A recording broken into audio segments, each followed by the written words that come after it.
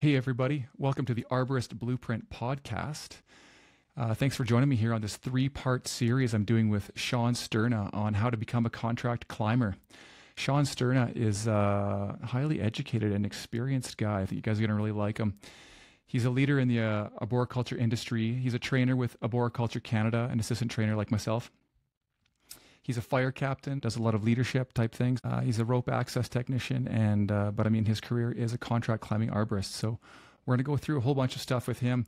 In episode 1, we're going to talk about why you should be a contract climbing arborist and the differences between that and having a tree company, some of the expectations of you as a contract climber, some prerequisites, having the confidence to get out there versus having some imposter syndrome, your responsibilities versus the crew, of course, and day-to-day experiences, that kind of thing. So we're really going to get into it with Sean there.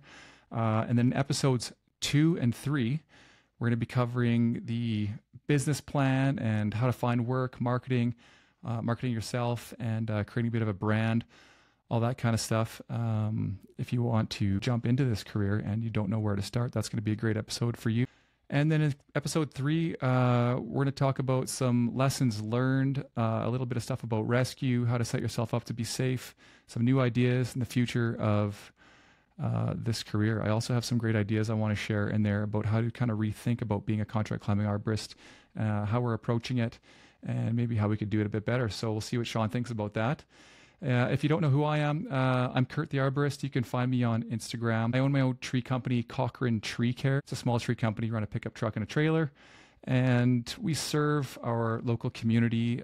It's great. I really love it. I have a background in some permaculture as well. I love tree health, pruning, and all that kind of side of things. Whereas Sean, who we're talking to, he's a real gear guy, so he knows all the stats about different gear, different climbing systems. It's what he really enjoys teaching, that sort of thing. So we kind of contrast each other in that way. I used to be a firefighter EMT as well, like Sean, for 16 years, and I got out of that due to some mental health, PTSD, that sort of thing, and then reinvented myself as an arborist and ultimately started my own company quite early in that journey. So I have a lot of experience there with the startup. As well as some photography businesses and different things in the past before that that I can lend some insight on. We've found, especially through our discussions, that a lot of experiences we all have in the past definitely overlap, and there's a lot of transferable skills that do relate to even becoming an arborist or starting your own business and all these things. And ultimately, it comes down to communication and that sort of thing, which we're going to get into. If you don't know, shameless plug. Got these shirts on, wear them in most of the podcasts. Atmos Tree, check it out, boom. I just recently founded Atmos Tree, and I've been working super hard on that. So you'll probably hear some updates of what's going on there in some of these podcasts, but I don't intend to be advertising it like crazy on here or anything. But just so you know, you can follow me there as well. It's at atmostreeorg, or just visit the website. That's on Instagram. And basically, Atmos Tree is a regenerative alliance for arborists. So if you own an arborist company or you're a contract climber, you could join Atmos Tree, and you would charge a small recycling fee to clients that have a tree removal, or to the principal arborist if you're a contract climber. And then Atmos Tree takes those funds and we invest in planting 2 trees. So it's a 2-to-1 tree cycle program. We're trying to replace all of these trees and make this commitment together to ultimately get more trees in the ground. So it costs arborists nothing, because all of it is funded through these recycling fees. And we're going to be planting all over the world, initially focusing on some more local plantings, kind of where I'm from, so I can get my handle on becoming a forester or silviculture or whatever you want to call it. But I'm going to be incorporating a lot of permaculture practice there too, working with alliance members and planting near their areas, but also planting abroad in developing countries where people can benefit from harvesting things from the trees, all sorts of stuff. There's tons going on. It's so awesome. Free to join, free to maintain your membership. We create all of this branding, decals for your trucks that say Tree Cycle on them, logos for your website, all that kind of stuff. It's meant to be a big collaborative effort between all of us. I have everything set up to make it as easy as possible for you to just slip in. I just need a little bit of your information, and I'll mail you out some decals. And I even have like line items and stuff you can just plug right into your quotes and invoices. Super slick. And we take in the funds quarterly, and providing lots of updates and reports, and of course taking your ideas on how we can make it better, because we're in this together, and I want it to be literally an alliance. It's not me just deciding everything. So, but if you want to just sit back and charge recycling fees and not put any work in and not take advantage of the branding material, that's totally cool too. So, take advantage of how you will. Okay, thanks very much. We'll get to the podcast. So thanks for joining us. This will be episode 1, and we'll come back. Episode 2 and 3 will be released at a later time. Okay, enjoy. Thanks. Arborist Blueprint Podcast.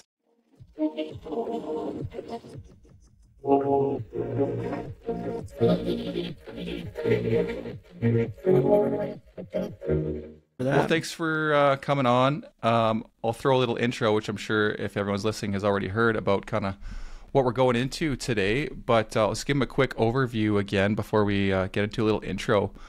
But it's a 3-part series on how to become a contract climbing arborist from our points of view, of course, which I think are valuable.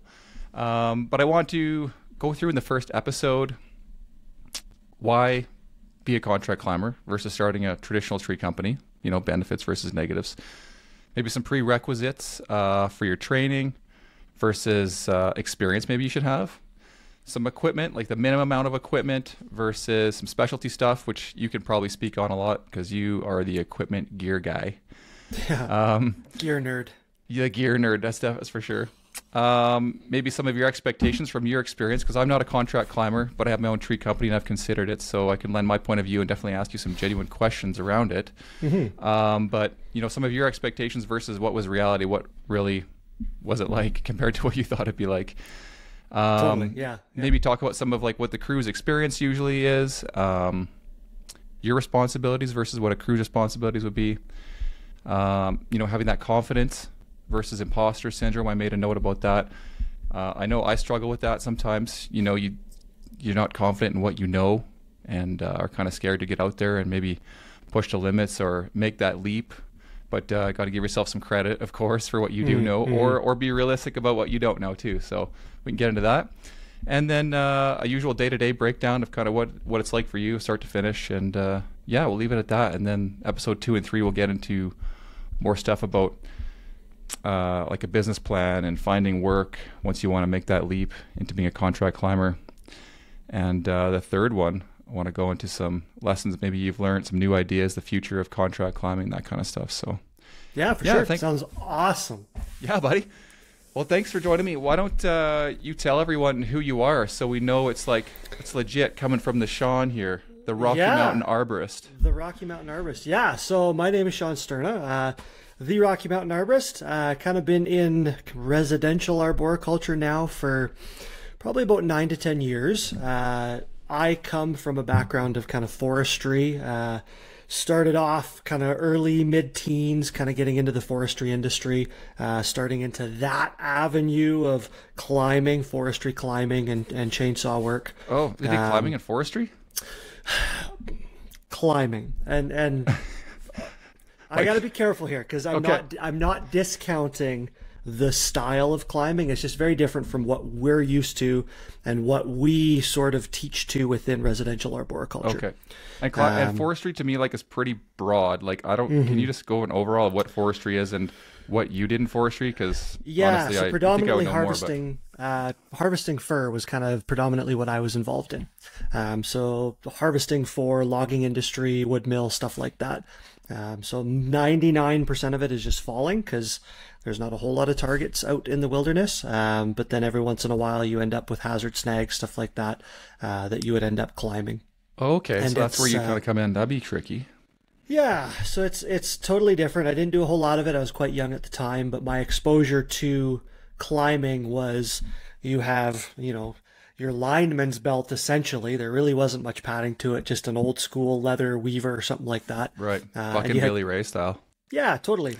And you had your scare strap, and the scare strap was something you'd throw around the tree if you were scared.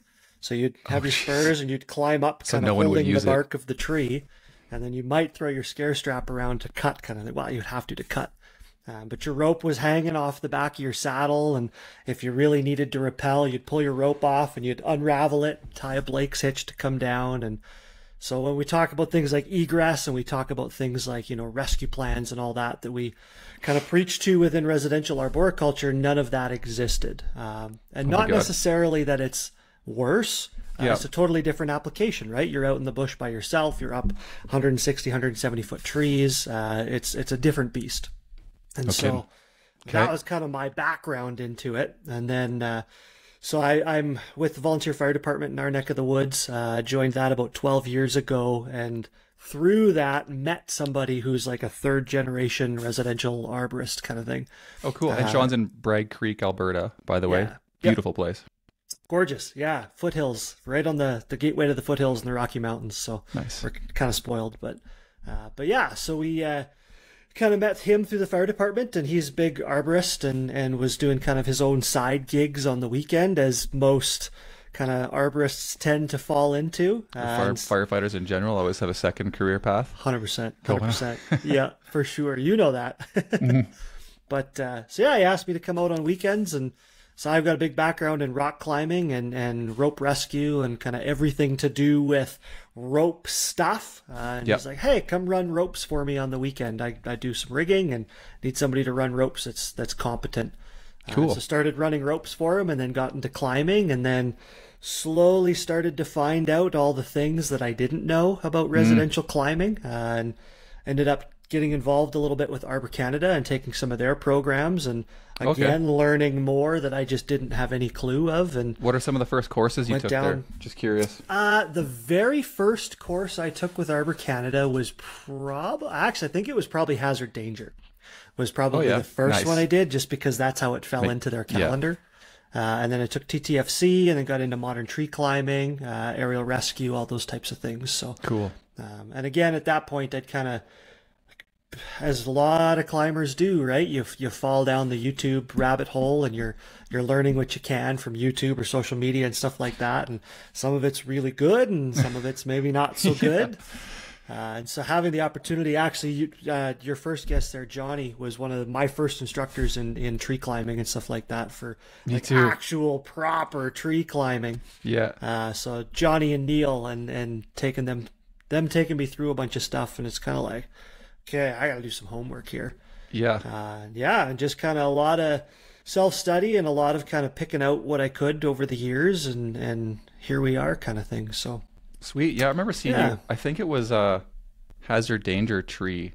I was just helping assist Neil. That was like one of my first courses helping assist. I think you were coming out and taking photos or something like that, weren't you? Yeah, I could have been doing that too, for sure. I think I wasn't helping him out, which means I probably stood around and was listening intently to, because some of the courses I took with them too were training, but I came and I did photography. Yeah. In exchange for kind of sitting in on the course to learn some stuff. So I was kind of half in and out, because I'm also paying attention when I'm doing some photos and stuff, which makes it a little bit tricky. But I retained 60% of it. Well, that's pretty good. I mean, yeah, that's. But that wasn't that long ago that you were, even in that course. And then I recognized right away, seeing you, I'm like, okay, different mindset. This guy's a leader. You can tell he's got some experience, obviously, from the firefighting and whatever. Really personable, great guy to get along with. You're really authentic, didn't have that chip on your shoulder or anything. So I remember thinking right away, like, this guy's got to train the trainer with Arboriculture Canada, because he's going to be a great trainer. And then I think you signed up like later that next year, or? Yeah, no, it was probably 2 years after my first program. I did my first programs, and then that next year for Train the Trainer, I had something going on and I couldn't make it, and I can't remember what it was. But yeah, then the year after that, I definitely jumped into Train the Trainer. Weren't you go to Hawaii or something? No, it wasn't Hawaii. It might have been, I don't know. It was October, so I don't remember where I would have been, but I had something on the go. Yeah. That was like 2 years ago. That's great. So then you were, so now you're an assistant instructor with Arboriculture Canada. Yep. Fire rescue captain in Redwood Meadows. Yep. Right, Bright Creek area there. Yep, 100%.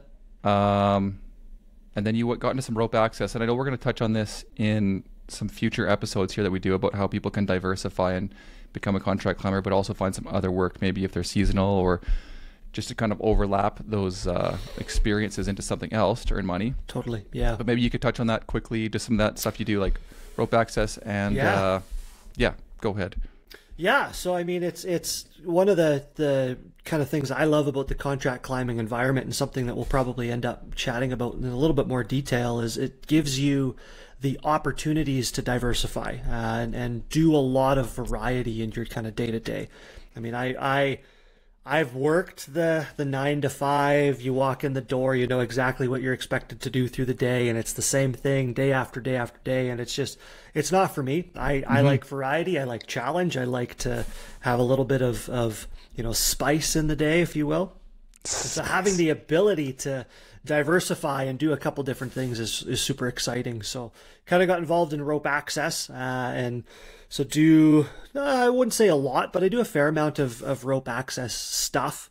Atrium that's picking up, envelopes. Right?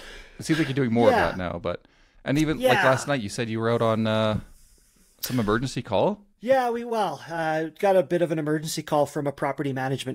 They had a water leak 13 floors up in an atrium space that they can't get to, soaking the drywall. So they weren't sure if the drywall was structurally sound, if the drywall was going to fall because it's so saturated. So our primary mission, they basically called us up and said, hey, we need you here like ASAP. Our primary mission was just to gain access to that space through rope access techniques to assess if the drywall was structurally sound. And then once we found out... does a restoration company call you then? Like, do they call an emergency, like the fire department, or they call a restoration company and then it goes to a company you contract for? More or less, yeah. So this particular property management company has a long-term construction maintenance contract with one of the main providers for construction services, and they ended up reaching out to us to kind of facilitate this.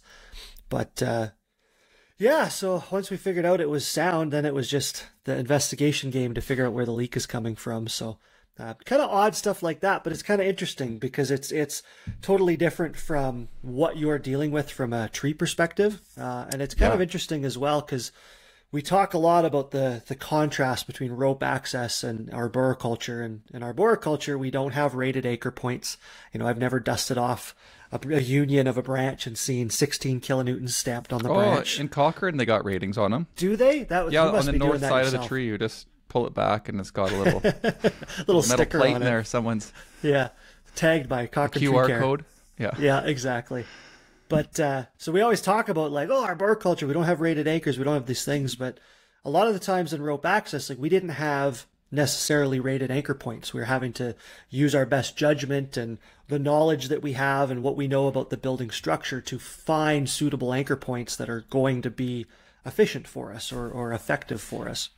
And so I think you start to talk about that dichotomy, and the big thing is really deflection. And we can get into this when we start to talk about the diversity of where you can go, but it really is a challenging environment. It's not just cut and paste the way some people might think of it as, there's that engineered anchor point, you clip to it and you rappel and go up and down. And there's a lot of different things you can get into. So a lot of challenge there as well. Cool. But that's kind of, I enjoy having that option to challenge myself and do a couple different avenues of things. So it's awesome. pretty exciting. And then how long have you been contract climbing officially for? So officially full-time, probably about 2 years now. So this will be my 3rd year of kind of official contract climbing. Okay. What's full-time to you? Is that like a seasonal 5 days a week? Yeah. It's never 5 days a week with contract climbing. And that's kind of, we talk about the expectations versus reality. And the reality is it's never always like a 5-day-a-week thing. Yeah, I guess if you're any contracting the type job of person that looks at your calendar and you're like, hey, I need to have 2 weeks booked out in advance every day for 2 weeks kind of thing. The reality is it doesn't often work that way. Right. It's give and take benefits, I guess, having your own business, right? The benefit is that you can schedule your time off and around other personal things. Yep. But you're also at the whim of whoever's going to hire you, whether it's a client or in your case, a principal contracting arborist company. So if they don't need you, they don't have to fire you. They just don't call you. Totally. Yep. Well, and the reality of that environment too is you mentioned being able to plan like time off and family time and all this type of thing. And the reality of contract climbing is you don't always get that opportunity. You can certainly just not answer the phone, or you can tell people, hey, I'm gone for a month, don't call me. But the reality is we've got the busy season from like spring until fall. The reality is if you want to make a good go of it, you're pretty much at the whim of a company. And they might call you that morning and say, hey, we need you out here today. We weren't sure about this and now we're looking at it. We can't do it. Right. you and you kind of don't want got to them to go. call somebody else, because I think we're going to get into this too, but ultimately it's like building these relationships with these companies so they know you and they trust you, not just to be safe and everything, but it's easy for them. They don't have to go search and find somebody and, you know, they suck at it or take way too long or whatever it is. 100%. They want someone that's like ready to go and available. And then if you become unavailable, then it's like, oh God, then they might just discover somebody else and then you're calling it less and who knows. But so why? Yeah. I mean, the kind of the kicker to all that, and you know, something that we've talked, a lot of folks have talked a fair amount about through the social medias and stuff like that. I mean, the key to contract climbing is not necessarily to come in knowing all of the tips and tricks and be the most flashy and elaborate person. It's about efficiency.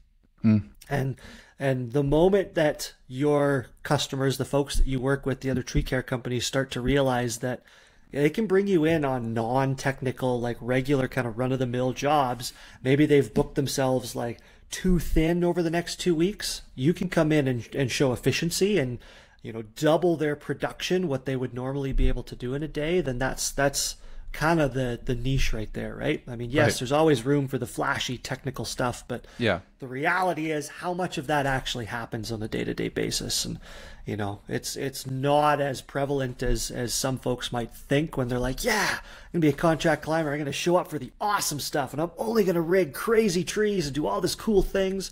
Well, some of it is just the fact that you're super efficient and you can get that tree done that they could do, but you can do it twice as fast. So they make twice as much, kind of thing, right? Yeah, and I guess you got to put yourself, it would help at least to put yourself in that mindset of how you can be of benefit to them. Like, what are they looking for? And they're going to want someone that's ultimately going to help them earn more money and keep them safe, right?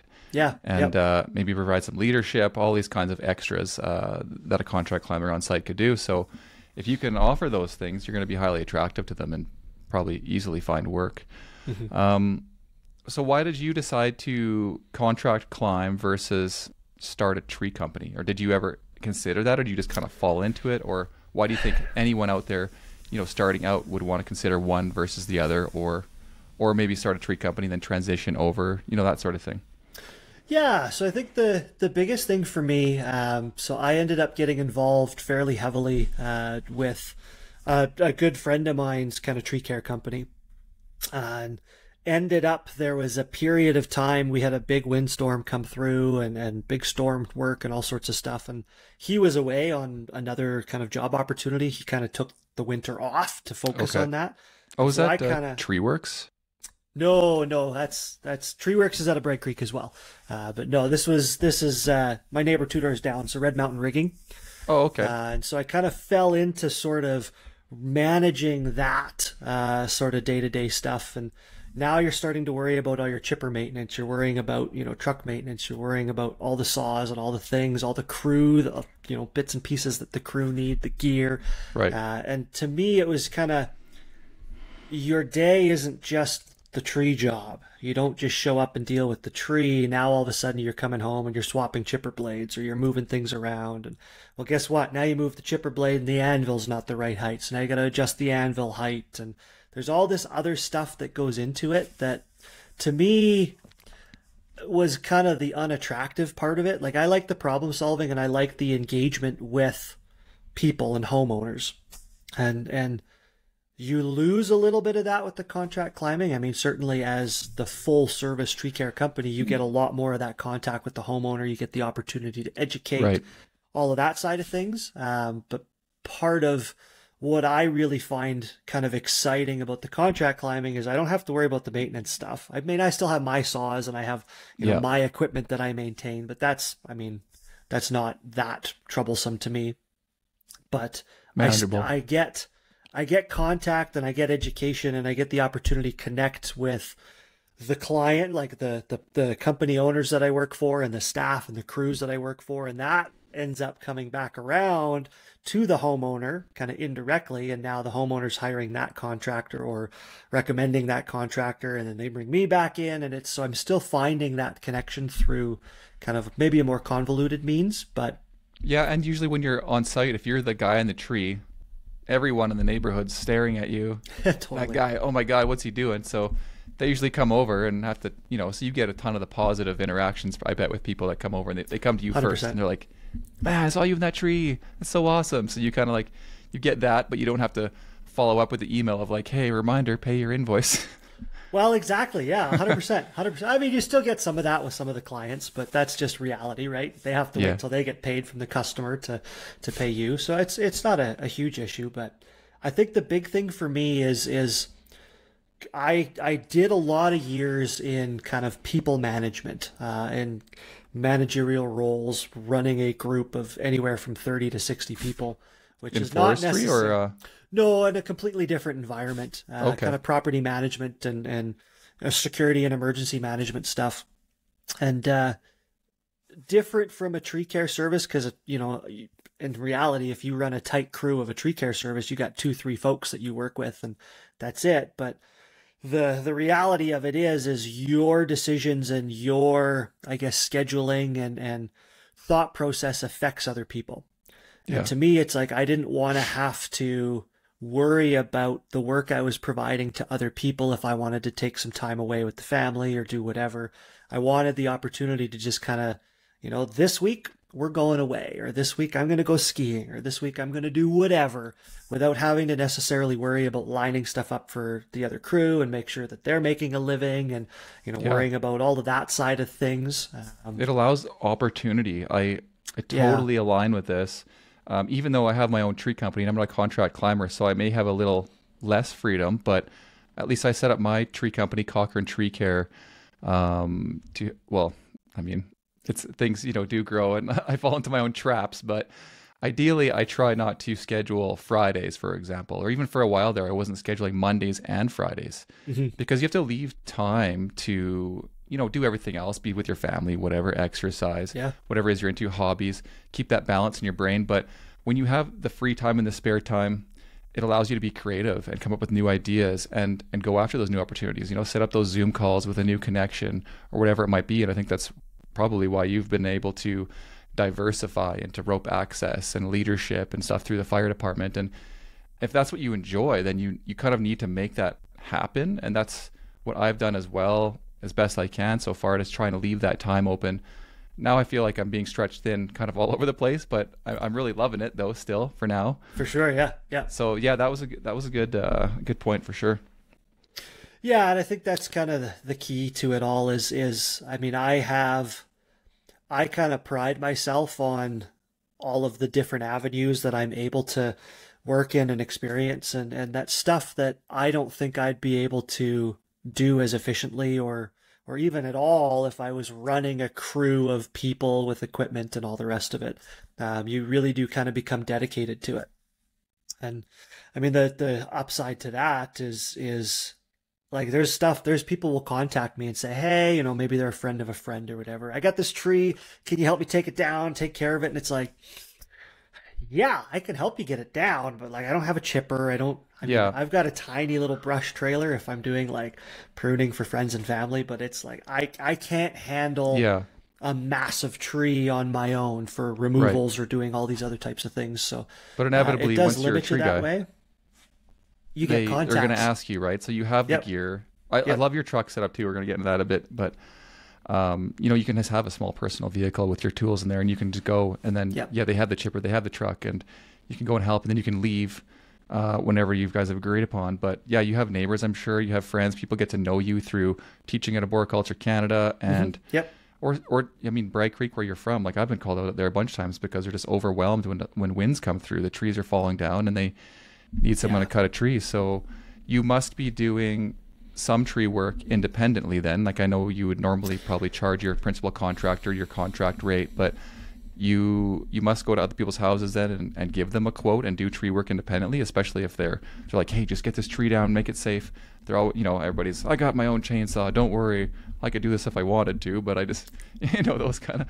Totally. So do you do a lot of those jobs? Like do you seek those out or do you just wait till they happen or? Yeah, I don't seek it out. I kind of organically it happens, right? Okay. I mean, it's just word of mouth and I don't I don't know, shameless plug here. I don't show up. I mean, you mentioned the truck. I don't show up with a truck that's all deckled up for Rocky Mountain Arborist. I'm not. Except I'm Atmos not about tree decals. Well, I got Atmos tree decals, that's for sure. Atmos tree is a different beast. Yeah. But like I don't come up to kind of. I don't show up to take over the advertising of the company that's there. I don't. But I mean, just organically, word of mouth, things happen. I get phone calls and they want me to come in and deal with the situation. And so the way I usually handle it, if it's, close friends or family and it's something small that, I can handle my tiny little brush trailer, then fine, I'll just come out. Usually little prunes, a buddy had a willow that he wanted some pruning done, just lifted it up off the lawn a little bit, stuff like that, whatever, I can do that. But typically if it's something that is an involved process, it requires ground crew, it requires assistance, stuff like that. Sometimes, really rarely, I'll make some phone calls and bring some folks in. But typically I look at the location of it. I look at the companies that I do a lot of frequent work with, and I kind of pass that on to them, that contact onto them. Nice. Well, that's good. It's like a collaborative effort done that way. Yeah, because they get root density out of it. And if they want to have me come in and assist, then great. But ultimately, the more business they're doing and the more they're succeeding, then the more they're calling me and all these types of things. So that's great. And we're going to get into that in episode 2, actually talking about some hybrid business styles. So it may not be what you do, but we could talk about how people can expand and still do contract climbing, but still have 100%. A little outfit, like me maybe, because mine's pretty slick and has a lot of freedom just running a smaller truck and doing a lot of stuff independently, but high speed operation. That's right. High speed of our culture. Yeah. So prerequisites, what do you think, I mean, looking back now and seeing other people out there, what do you think you need as far as some minimum or preferred training officially versus amount of experience that you would need? Like, can someone jump into this brand new and start out right away as a climber after taking a few courses, or what do you think?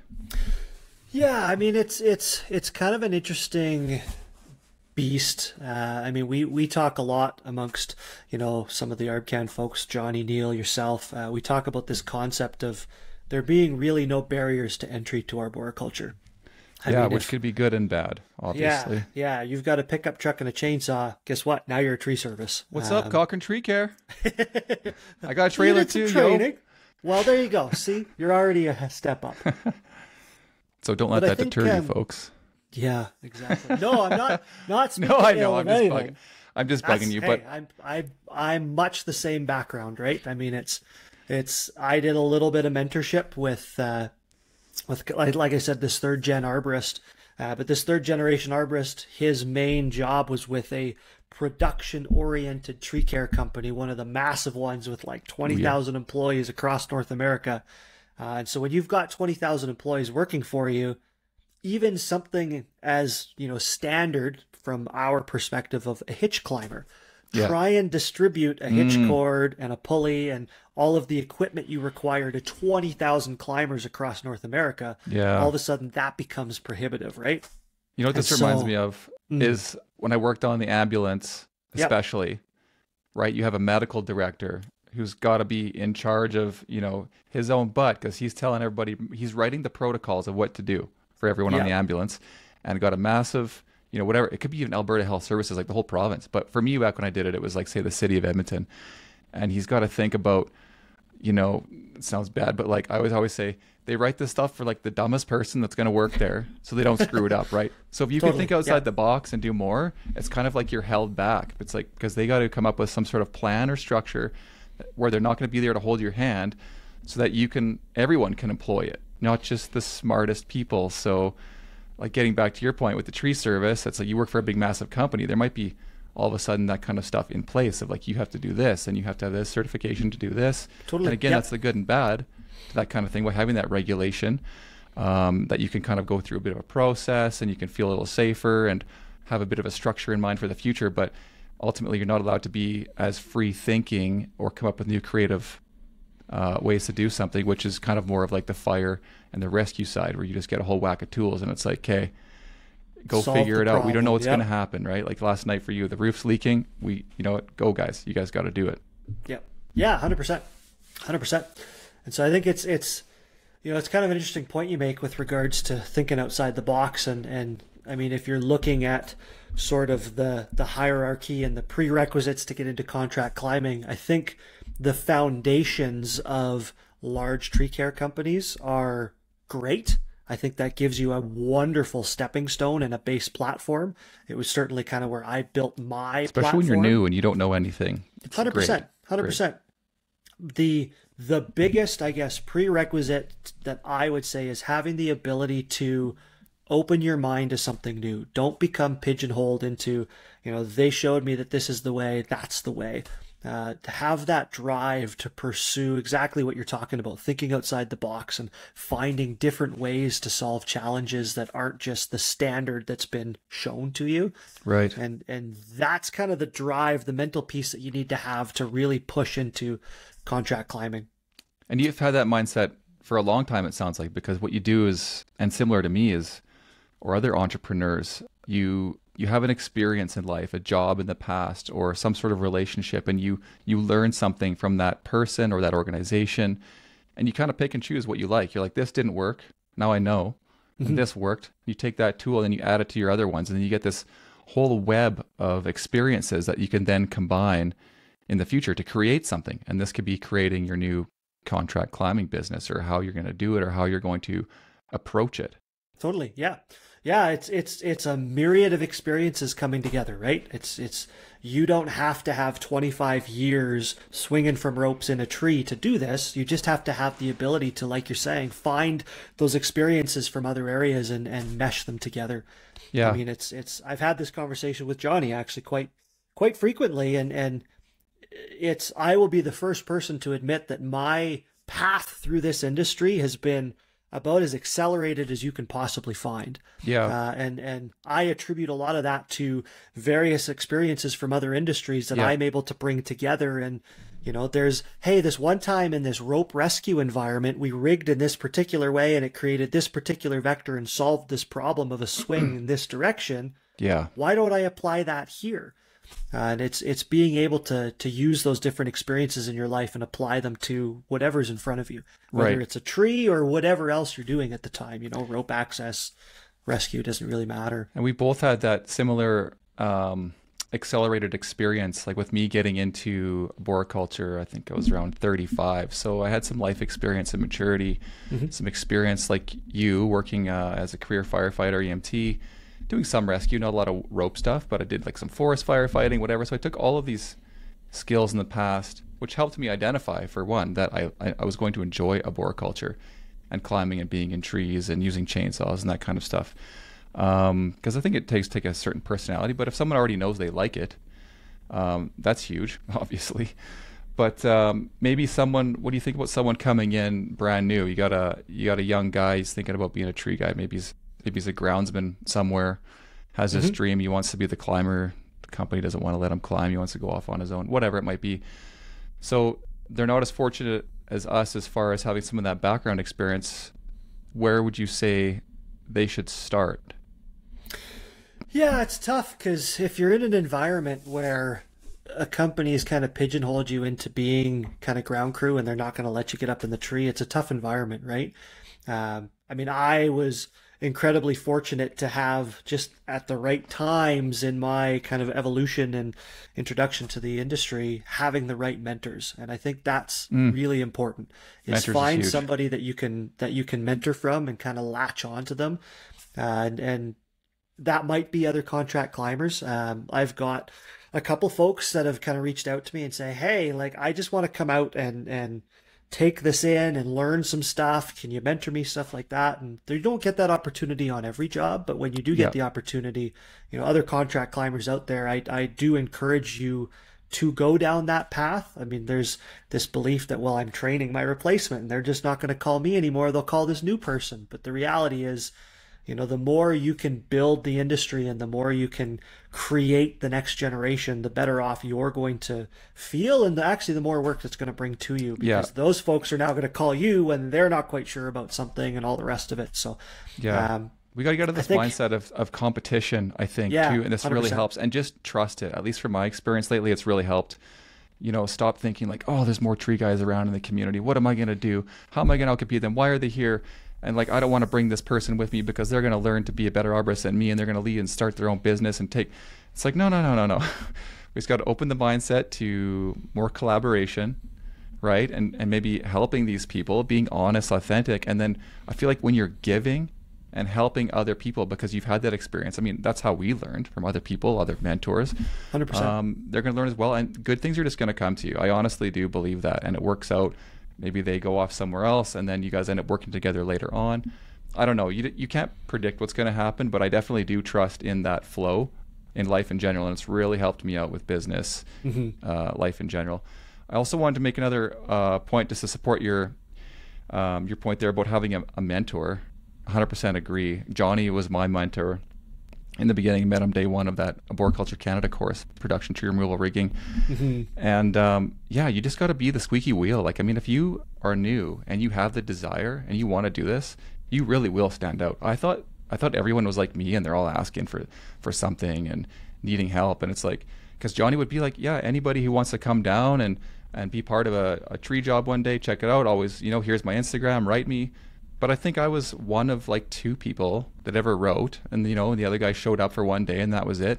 But I kept in there and I kept following up with him, and then you build a relationship, and then before you know it, you've gone out and you've done multiple tree jobs, and for free. Oftentimes when you're new, you kind of have to give more than you can get, because you're getting some of that training and mentorship in exchange for 100%. Your time, which I think is extremely valuable. Education is extremely valuable. So that might be what you have to give. Maybe they will pay you. I don't know. Like, oftentimes a lot of guys, if they're good and you're a good person, will pay you a groundsman fee or something just to be around. So you can kind of pick and choose, and then you can jump from maybe a few different companies is what I would recommend. And I tried to do a little bit with Davey, a little bit with another guy, just kind of felt it out, different size companies, and see how they're all kind of running things. Just take in everything, what they're doing, ask lots of questions if they're willing to answer, and then maybe follow up with a few courses. Would you recommend after getting a mentor? Or 100%, yeah. I think there's the nice thing about courses, and regardless of where you go, well, I shouldn't say that, because there's better courses than others, but the nice thing about courses is you're bringing in such a diverse experience level. And you go to, say, a tree climbing course, it's not all brand new climbers, it's not all A-list climbers. You've got this myriad of experience levels, and the nice thing about that is you're able to learn from all of them. And again, it comes back to that mindset, right, of being open towards other experiences and finding ways to think outside the box, because there's going to be questions that the new climbers ask that you never thought about. And you're like, you know what? Every single time I go to a course, I learn something. And I learn something from every single individual. I learn something from the brand new folks. I learn something from the folks that have been doing it for 20 years. Everybody in between, I'm always learning something from them. Yeah, and you might may just have something to offer to them question. too. Like, if you have a brand new perspective, they're just like, oh, never thought of it that way. I've been doing it the whole way. Yeah. Same way my whole life. Yep. I'd also like to add, I know when I started going to some of those Arboriculture Canada courses, I felt so intimidated because I didn't know anything, and I'm like, these guys are so hardcore. And even people in the course were like, they had chainsaw pants on, and I was like, oh my god, I don't even have chainsaw pants. But everyone was really good. Like, no one had a chip on their shoulder. Everyone was really honest about what they didn't know, and they were afraid to ask like dumb questions, what people would call dumb questions. Like, people would just be totally open and honest, and I felt that really good. Like, even guys that were already working for a few years as arborists, they're just like, hey, how do I do this? And it wasn't like, oh my god, you've been spurring trees, pruning for the last 3 years. Like, no, like, no one was judging. No it was just judgment. It's like, okay, there are some better ways to do things. Totally, yeah. But it was a great environment, and so I would recommend training for people as well. The one that comes to mind is that modern tree climbing. Obviously, is a pretty obvious systems, choice. Of course, we're biased to Arboriculture Canada because we're both assistant instructors there, but I think it's a great private school. A lot of charismatic instructors there, and and you can ask questions beyond the course too. Like, I learned a ton beyond, because I needed all the information I could get. So I was just nonstop. I was the time vampire, as we call it. It's good. It's squeaky good. wheel. The squeaky wheel. No, I think it's and again, kind of your concept or your thought process of getting out into an environment where you can ask the questions and where it's very supportive. And one of the things, again, to kind of toot, bias with both you and I being involved in Arboriculture Canada, but the environment that those courses create is, honestly, I've been in so many training programs. I've been in so many different industries, so many different training suppliers. Like, it's the environment that you get, your learning environment in Arboriculture Canada is literally second to none. It's truly supportive, and the connections you're going to make are going to go a huge way in paving that way towards where you want to get in the industry, whether it's contract climbing, plant health care, wherever you want to get to. You don't know what you don't know yet, too. 100%. Like, I didn't know 100%. I was going to love tree health and soil and permaculture, and I thought I was just going to be a freaking chainsaw tree cutting down guy, and totally, which is fun too. But and now look at you. That's right. Yeah, you never know.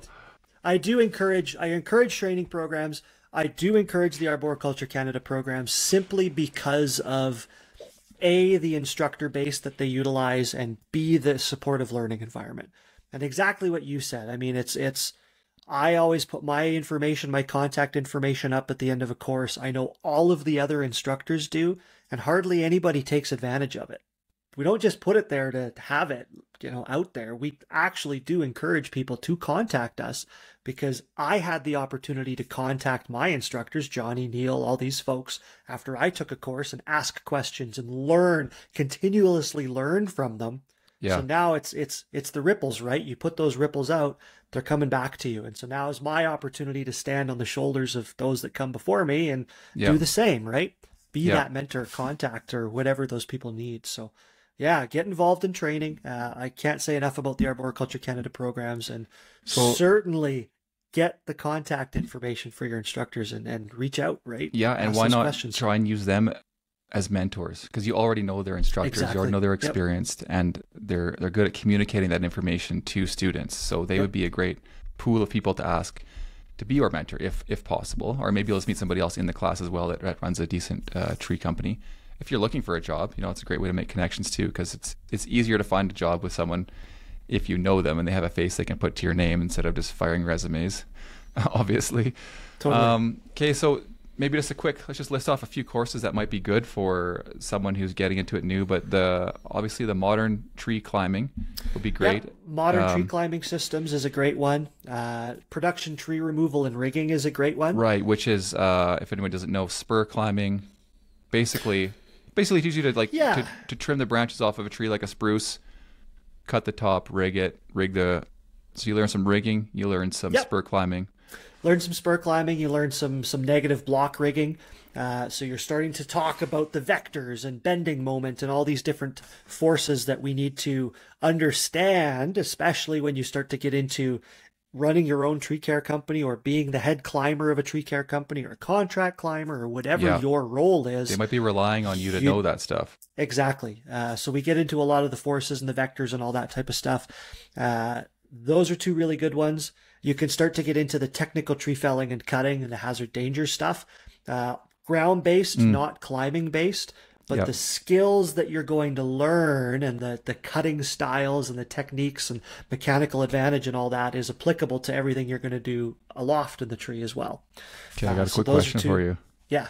Do you ever show up to a job where they've hired you to climb, and you get there and you're just like, I can just fell this tree? Often. Or I could throw a rope in it and guy line it, so you don't even have to climb. Or are you ever afraid to do that because they hire you to climb and they have this expectation? Do you think guys out, I'm sure there are people out there that go there and they'll just climb the tree without thinking outside the box, like we were talking about? Yeah, potentially. And a lot of times I don't have any, I don't have any reservations about doing that, simply because I don't necessarily view myself as a climber, just climbing. That's a great way to think about it. 90% of what I do is climb, but the reality is I'm there to help guide them through the process of getting this tree onto the ground safely, or pruned safely, or provide whatever. a different set of eyes, different range of experience, whatever they need, right? So you're kind of an all-encompassing well, and everyone could be different. Everyone's going to bring different experiences, different climbers. But for you, they know they're going to get a good leader, maybe some instruction. They can ask you questions, and that's and just a skilled climber, like everything, right? Yep. If I could show up to a job site and it's like, you know what? Really, we could crank this tree back this way. And we had one the other day, a storm damaged tree just around the corner that I jumped in with a local company on. And the thought process, we were going to have to climb this, rig a block, do all these things. And you show up and it's like, well, hey, we could actually shoot a line, guy line it back this way using a GRCS or a rotary winch or something like that, get it kind of up out of the other tree, and then utilize standard hazard danger felling techniques. And we don't have to climb. We're done in half the time. But now you get the opportunity to educate. And that's what I really enjoy doing, is now this crew is like, we don't care if he's climbing or not. We're getting the opportunity to see something that we didn't think about. Now it's like, we've got this in our toolbox for next time, right? And and ultimately, if you can train them to do it safely on their own, that's great. You can just move on somewhere else. And now your ripple effect has affected all these other guys now that are more interested in it. They're being safer at their job. 100%. You know, it's a win-win for everybody, in my opinion. And you're going to get work. It's not like you drive yourself out of work and be homeless or something by doing this. So let's get out of that mindset. But yeah, exactly. As far as experience, maybe we should touch on that real quick before we move on to some equipment, because I want to come back to the GRCS and your homemade shenanigans that we got going on there. 100%. Which is awesome. So we got some training. We got maybe 3 or 4 courses throughout the year. Yep. With Arboriculture Canada. Maybe we found a mentor. We're doing some days here and there with them. Maybe outside of actually finding a tree job, maybe you can find a company with someone that you do connect with, and maybe you do have to start out as a groundsman, but you can still observe a lot. And of course, again, you're the squeaky wheel. You're asking lots of questions. Inevitably, I wouldn't doubt you're going to get experience, then sent up the tree to go and try it out. 100%. Maybe you can borrow equipment or start obtaining some of your equipment on your own outside of work, and go and do some recreational climbing in some of these trees, just getting used to the feeling of keeping your hips closer to the tree and setting lines and doing whatever. Like, if you have the ambition and you're going out there and doing this, I think you can really accelerate your own path, even if you don't come from a background like we have. But I'm just going by feel here, but I'm thinking, if you had one good year of training and you went hard with all this kind of stuff. Yep. And this also includes learning a bit about tree biology and all, because you might be hired to climb to prune a tree, or maybe you'll get there and say, this tree doesn't need to come down, like whatever it's sick with, it doesn't need to, and you should be an advocate for trees as well. So you need a well-rounded experience. But I would say at least after a year, maybe you could start working with some companies doing some basic tree climbing. Would you think? For sure. I think it's to truly be the guy that gets the phone call, or the gal that gets the phone call. You really do need to be really efficient in the tree. You have to have efficient movement. You can't get up there and kind of bumble your way around. You have to have efficiency in moving in the tree. Because the reality is, it does cost a company more to bring you in than to do it themselves. Because they're paying by the hour, right? Usually. Bingo. Yep. Yeah, we're going to talk about that too, as I think in the next episode, about a little bit about that. But so they're on a time crunch. Yeah. They may have quoted the job at one price, but you're getting paid by the hour. So ideally, they'd have you done as soon as possible. Exactly. Yep. So I so think your performance does matter. Huge. Oh yeah, your performance really does matter. 100% it does. Which adds pressure. It can. Yeah. And we can talk about that a little bit too when we start to talk about expectations and reality of the client or the customer that's brought you in to climb for them, and how you can go about educating them to make sure that you guys are on the same page.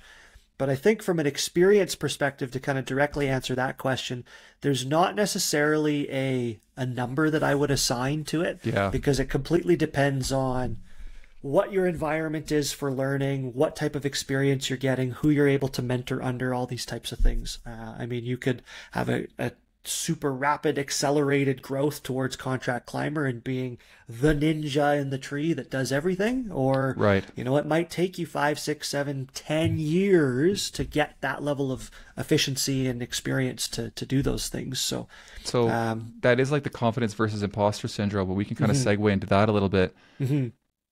but I think you ultimately, like you were saying, we can't put a time limit on this kind of stuff. We need to ask ourselves and know ourselves whether we can do this. So you have to kind of go by a little bit of a gut feel. Be honest with yourself. What experience do you have? Can you do this? Do you feel comfortable up there in the tree? Do you feel like you could lead some of these people? Could you get out of some sticky situations? You're gonna be called to some technical stuff, I would imagine, at times. Yep. At least in my head, I was thinking like, oh, I can't be a contract climber for a long time because I'm like, I don't know how to deal with a lot of this kind of stuff, and I don't want to show up and not know what I'm doing. But then I do see videos of you or other climbers, and they're just taking down healthy spruce trees every day. And I'm like, well, that seems pretty easy. I could probably do that at least. So, how do you know when you fit in, right? That's, yeah. And, you're not going into it too cocky thinking you're ready, but, what do you think? Yeah. So it's, I mean, the reality of the environment that I work in and some of the companies I work in, being in Bragg Creek area and the foothills, we have, and you and I have actually talked about this prior as well. We have a lot of, kind of your point about the healthy spruce tree. We have a lot of spruce trees that have pretty extensive interior rot, and they look super healthy because the cambium's intact. They're still transferring nutrients up and down the tree, etc. So a lot of it is, don't believe everything you see on Instagram. Sometimes it's a little bit more technical than it might seem. But I met Neil. He's out there taking down healthy spruce trees. Taking down healthy, super easy to climb spruce trees. You know what? The reality, honestly, though, like that's a big part of contract climbing. I mean, we like to believe that as contract climbers, we're only going to be doing the crazy technical rigging stuff, advanced things, winches, multiple lines, skate blocks, tension lines, all this type of different stuff. But the reality is, a big portion of the work you're going to do is simply a company has so much on their plate, they need help. And if they bring you in, they can be twice as efficient. So yes, a big part of it is climbing. I don't necessarily want to say healthy trees, but it's climbing easy to climb trees, and you're tossing tops out and you're just branching and delimbing and doing all these types of things. But the key is that you're able to do it more efficiently than another individual, and that's why they bring you in. Right. But I think from, as far as the technical side of things, I don't know. I mean, it's you need to be able to problem solve, and that's the big one. And right.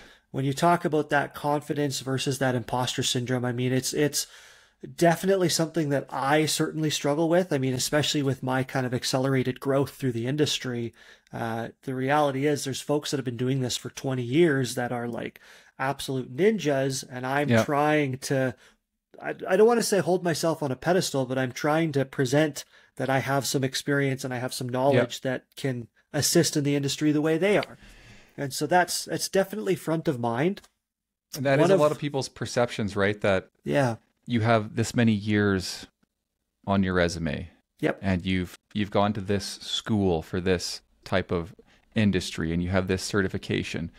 And those things are all great. I don't discount those, but that doesn't mean that there isn't someone who may be a lot less time on that job, who could bring in some other experience, or may have learned on their own or through different avenues that could be better at that job or that position than someone else who has all those accreditations and whatever. So 100%. I think that's only one option, but just people's mindset in general from the way we're all brought up is like, you got to go to school, then you got to get good marks so you can go to university, and then you got to get that degree, and then that degree is going to earn you more money. It's going to make you smart because you have this behind your name. And it's like, that's one way, but that's all, you know what I mean? That's not the only way. Yeah, for sure. Yep. Yeah. I think the biggest thing as far as confidence goes, it's there's some humility that needs to come with it as well. And there's environments where I may call somebody else to just say, hey, this is what I'm thinking. What do you think? And they're like, yeah, you know what? That sounds perfect. Or, yeah, did you think about this? Like, I still do that to this day. And I would challenge any kind of contract climber out there to say that they don't at some point ask for another point of view or another set of eyes. Call a friend.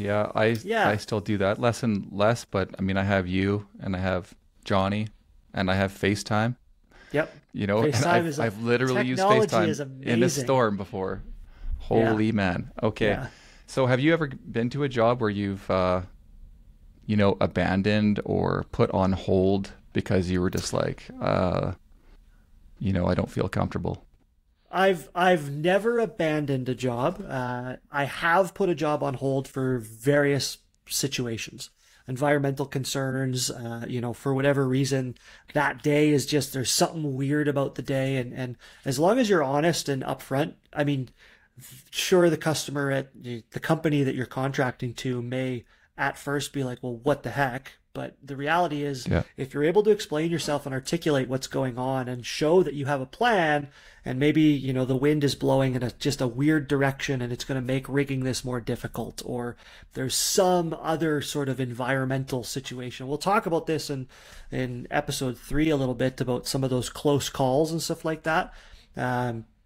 Being able to have those frank conversations and to be open and honest and upfront about it, goes a long way in the long run.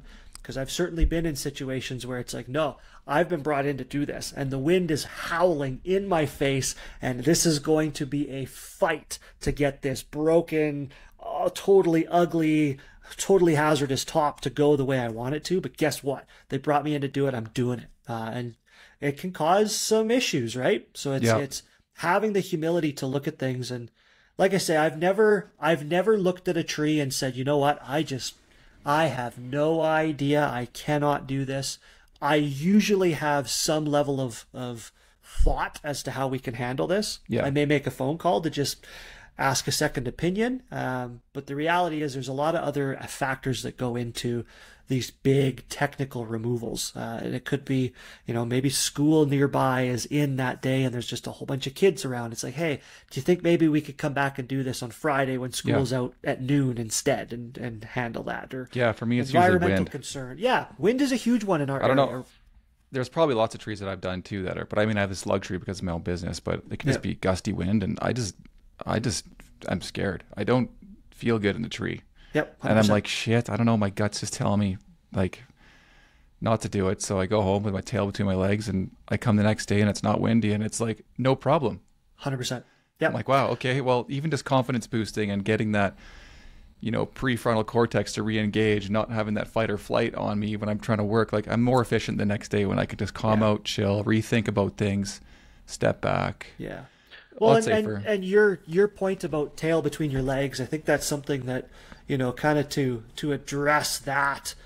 I think there's one of the challenges within the industry and contract climbing, owning your own business, whatever the case may be, there's this thought that goes into the fact that this is my tree. I need to handle this. I got to get this down today.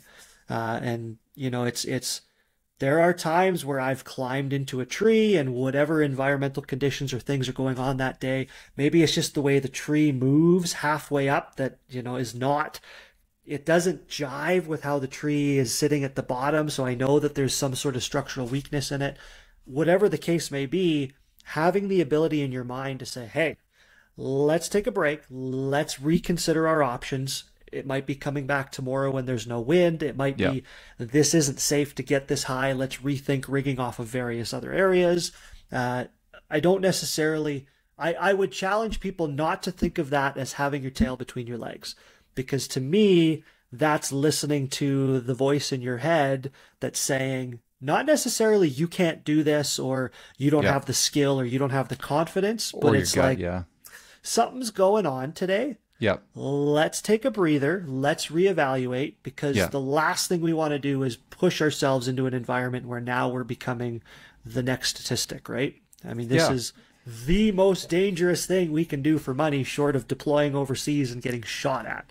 So, and I guess I should say, if you do feel like you have your tail between your legs and, less of a arborist or whatever the emotions might be around that, like, I would say to a degree it's normal. Almost think of it as like, it's not you producing that. That's just what happened from the situation. It's a normal human response. But once you can recognize that that's happening, just realize that's what it is for what it is. Oh, I'm feeling afraid. I'm feeling down. I'm feeling scared. I don't know what to do, overwhelmed. It's like, okay, cool, great. That's what's happening. It's easier to say than actually do without practice, but then maybe you go home and you reevaluate, you go to the gym, you get some good sleep, you come back, you look at it with fresh eyes, and it's like, oh my God, it's just so much easier. Or you can call somebody for help in the meantime. You know, maybe you need a crane truck, maybe you need some different equipment.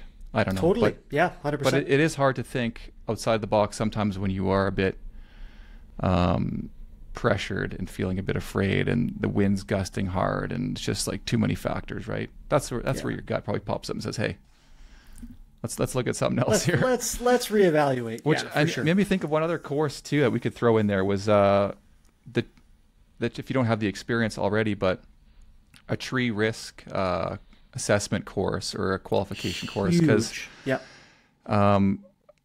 are going to be put in those situations, and the crew may not even know that the tree has a different kind of risk because they're not as experienced, right? They're hiring contract climbers, people to come in and be these leaders and have this set of eyes to determine. They're assuming you know it's going to be safe before you do it, or safe enough when you evaluate the risk. So these courses too can help you identify issues in the soil or cracking, and what kind of cracks are good or bad, and 100%. You know, or maybe you need to rig the tree up to secure it to a certain degree before you climb in it, like anchor the tree, like different things like that, right? So well, and I think it's that point is so pivotal, and to just kind of emphasize it, I think it's, there's this, everybody wants to talk about the sexy side of contract climbing, climbing and rigging and doing all this cool ninja stuff. But the reality is you really do need to be a very well-rounded individual with experience in a lot of different areas of tree care. And you've said it, right? Like understanding of plant health care, understanding of knowing what to look for in trees as far as tree risk, deformities, structural issues, diseases and insects. There's some insects and diseases that may not cause detrimental harm to the tree. Maybe it's just a visionary or a visuary thing. Can't even think of the word, but it affects the visualization of the tree, but it doesn't. Yeah, it's not going to cause structural damage. More so having the ability aesthetic, to recognize, superficial. Thank you. That's the word. Aesthetic. I couldn't think of it. You're welcome. Aesthetic. Like it's going to affect the aesthetics of the tree, but it's not structural. It's like having leaf the ability miner. to recognize these types of things, right? Yeah. But which like plant health care, tree risk, all these types of things. I mean, there's been situations where I've actually been hired to come in and either remove a tree or prune a tree, and I get up into the tree and I find something. And I can think of a couple where it's like, hey, I need you to come in and just prune this tree up away from the roadway and do this and that and whatnot. And you get up there and maybe you need to install some cabling to help structure and support things.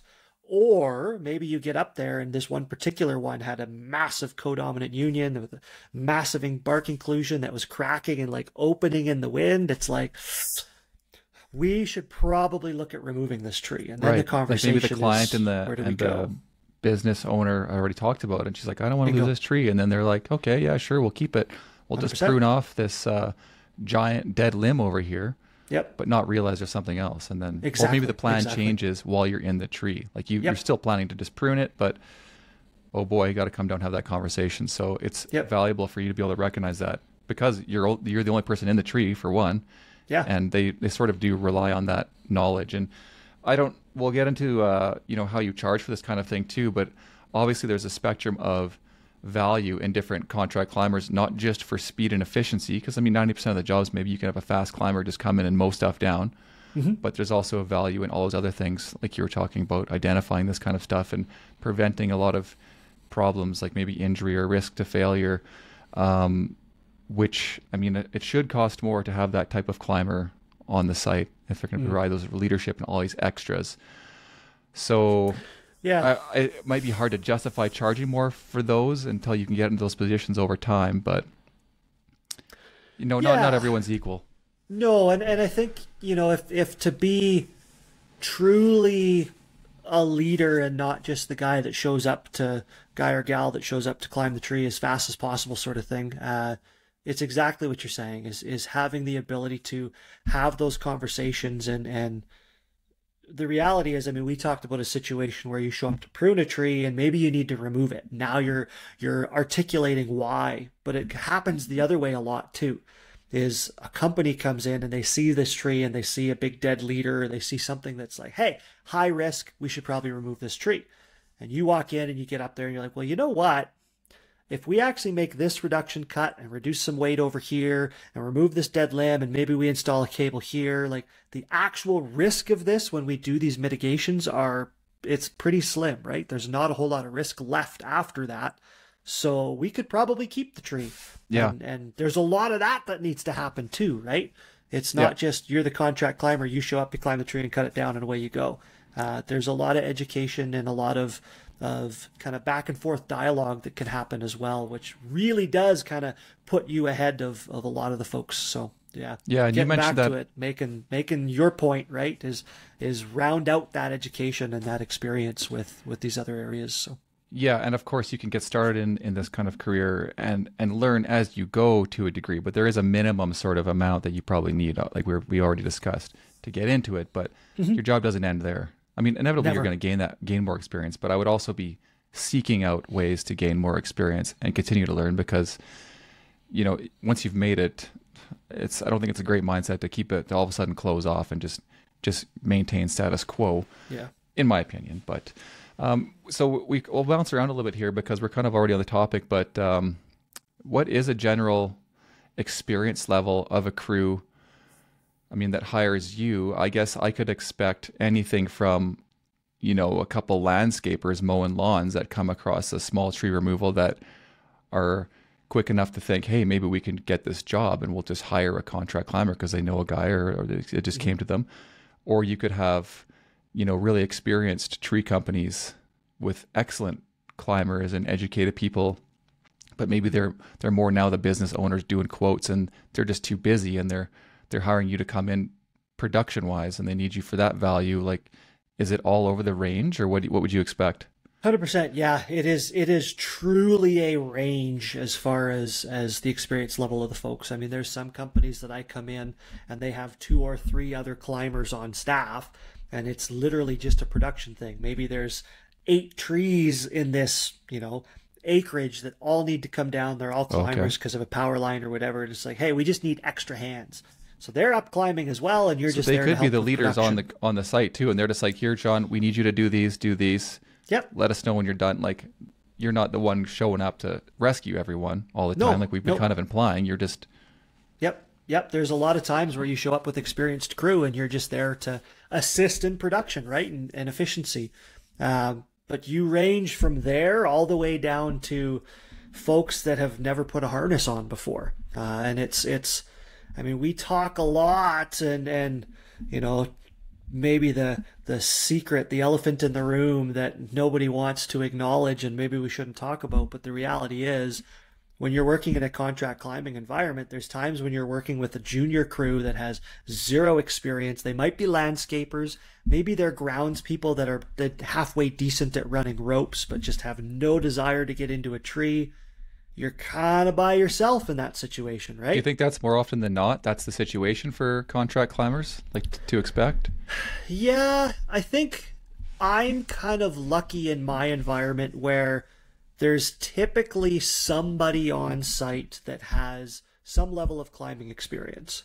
It may not be, you know, super crazy high-end rescue, but I can use systems and I can acquaint them with what I'm doing to the point where if something were to happen, I'm confident that they'd be able to help me out, kind of thing.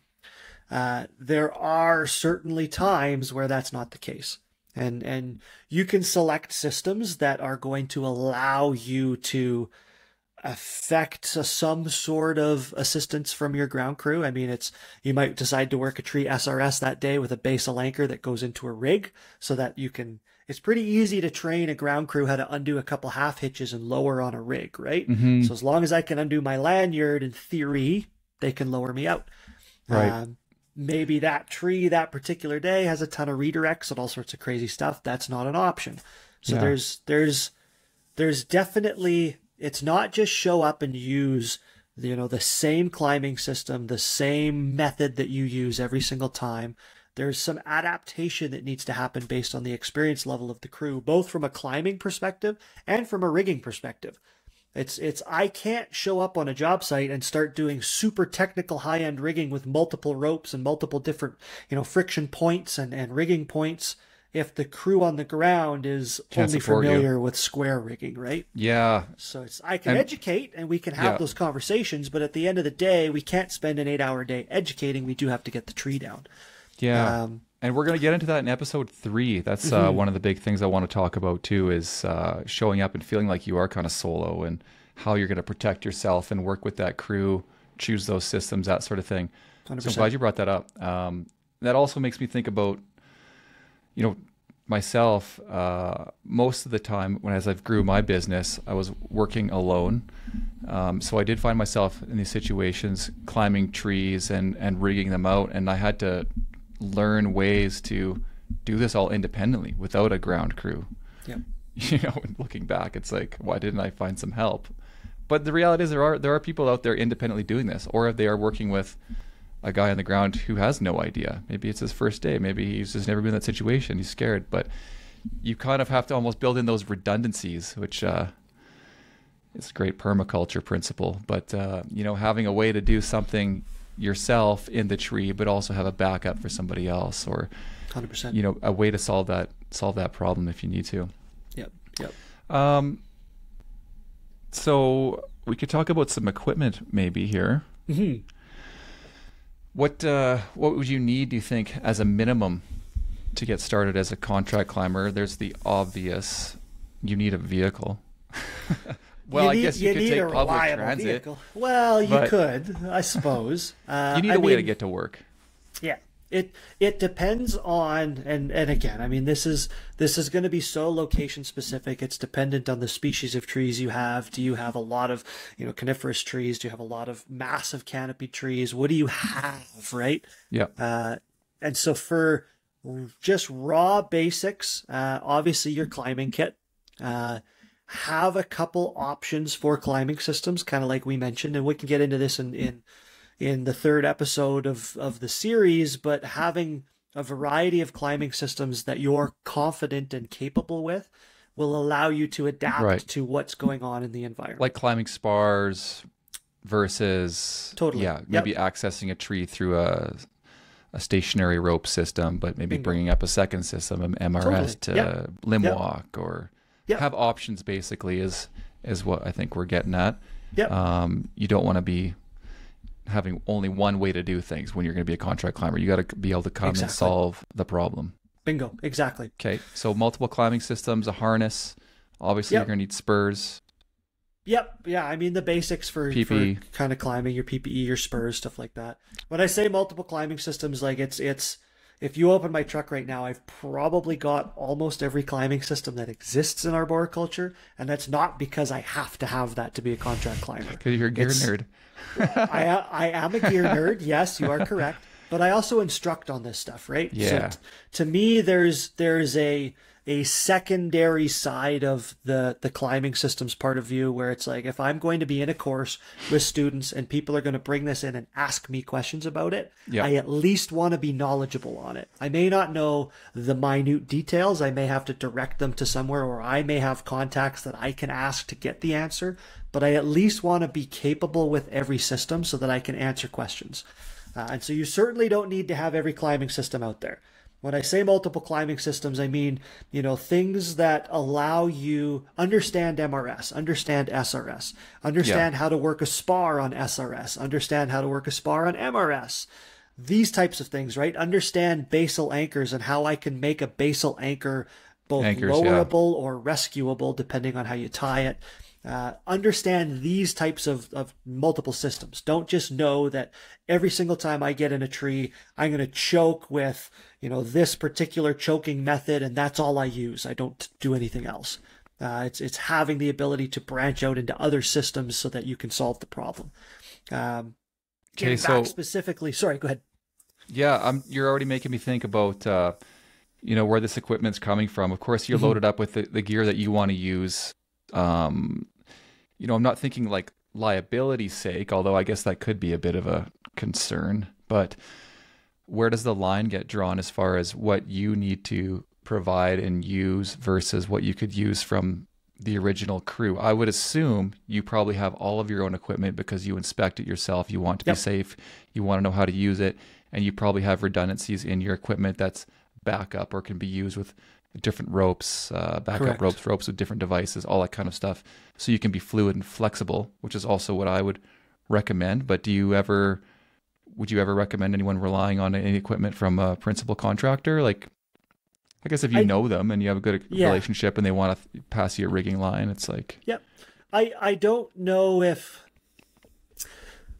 I wouldn't necessarily rely on it. I mean, part of the business model is you show up with all the gear to do the job. You're good fully to go. Self-sufficient. You're good to go. That's kind of the business model, right? Yeah. I mean, there are certainly times where I show up with a crew that I've worked a lot with. I know what they have in their vehicle for rigging. I know what their rigging lines are, and we may use some of their gear to do this joint supplemented sort of problem solving. Have the ability to solve the problem with your gear strictly, like on your own kind of thing. If you decide, if the company's there and they've already got rig lines out, they've got a block out, they've got those types of things, and you want to utilize some of that, that's great, that's fine. Ultimately, at the end of the day, you mentioned the term liability, and when I show up and I get up into the tree and I take over, as far as I'm concerned, that's now on me. If I'm the one that causes this branch to fall on this solarium and smash it, it's coming through my insurance, not necessarily the customers or the client's that all insurance, comes right? up after the fact, right? Like this reminds me of fire rescue. Is like you show up and it's like, nope, tear everything down that set up already. We use only our stuff. Yeah. And it's probably for the safety aspect of it and liability, right? Yeah. I mean, like you say, I inspect all my stuff. I know that my stuff is compatible with all my different ropes and all the different things that I use. I've structured my gear cache, if you will, around that principle. So a lot of times it's just, you know what, let's just grab my stuff. I've laid, you mentioned the truck. I've laid my truck out in a way that I can, from 100 feet up, I can call down and say, go into this door and this compartment, and that's where it is, so people can grab stuff. So what do you run for a setup? Well, I'm running a Tacoma. I sort of know. I'm running a Toyota Tacoma. I love the Toyota Tacoma. It's a little too small, I will say. You can get away with a quarter-ton pickup truck. It's a little too small, and it's too small for me strictly because I don't need to carry all of the stuff that I carry in my truck. I really don't. I could streamline my operation, but one of the things I like about having kind of the plethora of gear that I have is I don't have to think in advance about a job, and I don't have to alter. A lot of times you're going to get on site, and that's the first time you're seeing the tree. You may get a picture sent to you, but we all know, I mean, certainly you understand from quoting tree work, doing it by a picture is never accurate. It's always bigger or smaller or different than what you see in the picture, right? I was going to bring that up, I think, in the future too, about quoting and preparing for the tree, but we'll get to that again. But a lot of times you show up, that's the first time you see the tree. Yeah. And so it's to me, I like having all of my equipment so that I can create the unique rigging situation that's going to best solve that tree in the most efficient manner. Me too. I like having the truck set up, all the tools there. Yep. So it's good to go. It's easy to use. It's not like, oh, I have to go back home and get this to do it properly. And then you're like, oh, I don't want to drive all the way home and waste money. And then they're pissed off. It's like, just be set up and ready to go. Do you think someone could get away with like a hatchback small car if that's all they got with something like this? You could. Yeah. I mean, it depends on your business model, right?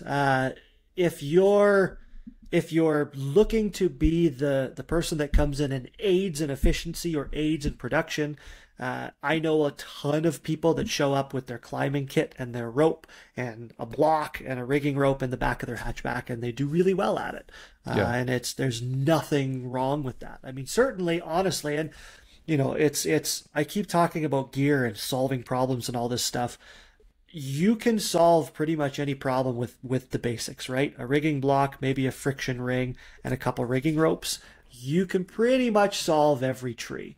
There might be slightly more efficient or more controlled methods that you can utilize with more gear, winches, GRCS, all these other types of things. Yeah. But I mean, for the most part, you can solve 90% of tree problems with a rigging block, maybe a friction ring, an omni block for a redirect, and a couple rigging ropes. Like, you don't need to have this massive, elaborate gear cache that you can pull from. Yeah, and you can build on it as you go, and as you, I guess, find some flavors in your technique that you prefer that works well for you. Then you can sort of specialize. So, we got some climbing ropes, some climbing systems. We got like some slings, obviously for anchoring bottom of the tree, basal anchors. Maybe for creating some anchors elsewhere to help support a tree, maybe to bring it down with ropes. Maybe you're not climbing again, like we're saying. 100%. We got our blocks up in the tree. Some sort of friction lowering device, a porta wrap or something like that. Yeah. I mean, mostly everyone's using porta wraps, I think, but there are some other unique devices out there. Another good one. Well, I mean, saws. How many saws do you bring to a job? Just a climbing saw, or do you bring stuff for the ground?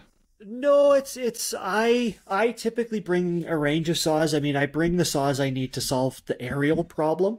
So if I'm doing, a massive cottonwood removal, I'm bringing some bigger saws with me as well. But I bring the saws. Yeah, I bring the saws to solve the aerial problem. Okay. And then I typically end up bringing a large saw with me, strictly because 9 times out of 10 you get it on the ground, and the company that you're contracted to is like, we don't really have a saw that big, or like, can you help us out with bucking this thing? Yeah, it's like, yeah, you know what? Boom, done. I've got a big saw. Away I go. If it's a pruning job, then I'm just bringing a little top handle. I always have a redundancy. Yeah. So I'm bringing 2 top handles. I use Husky's 540i a lot, the battery operated saw. So good. I always have a backup gas saw, or if I'm using the gas saw, I bring the 540 as a backup. Like, I always have a backup, because the last thing you want to do is have some sort of issue with a saw, and all of a sudden it's like, do you have a saw I can use? Yeah, or you mess the chain up, and you don't want to sit there and charge them for sharpening your chain. Bingo. You're 100%. Like, you always want to be able to. You want to be efficient. Yeah. Yeah. Which makes you better. You're going to get better word of mouth too of your efficiency and that kind of thing too. You're going to get more jobs.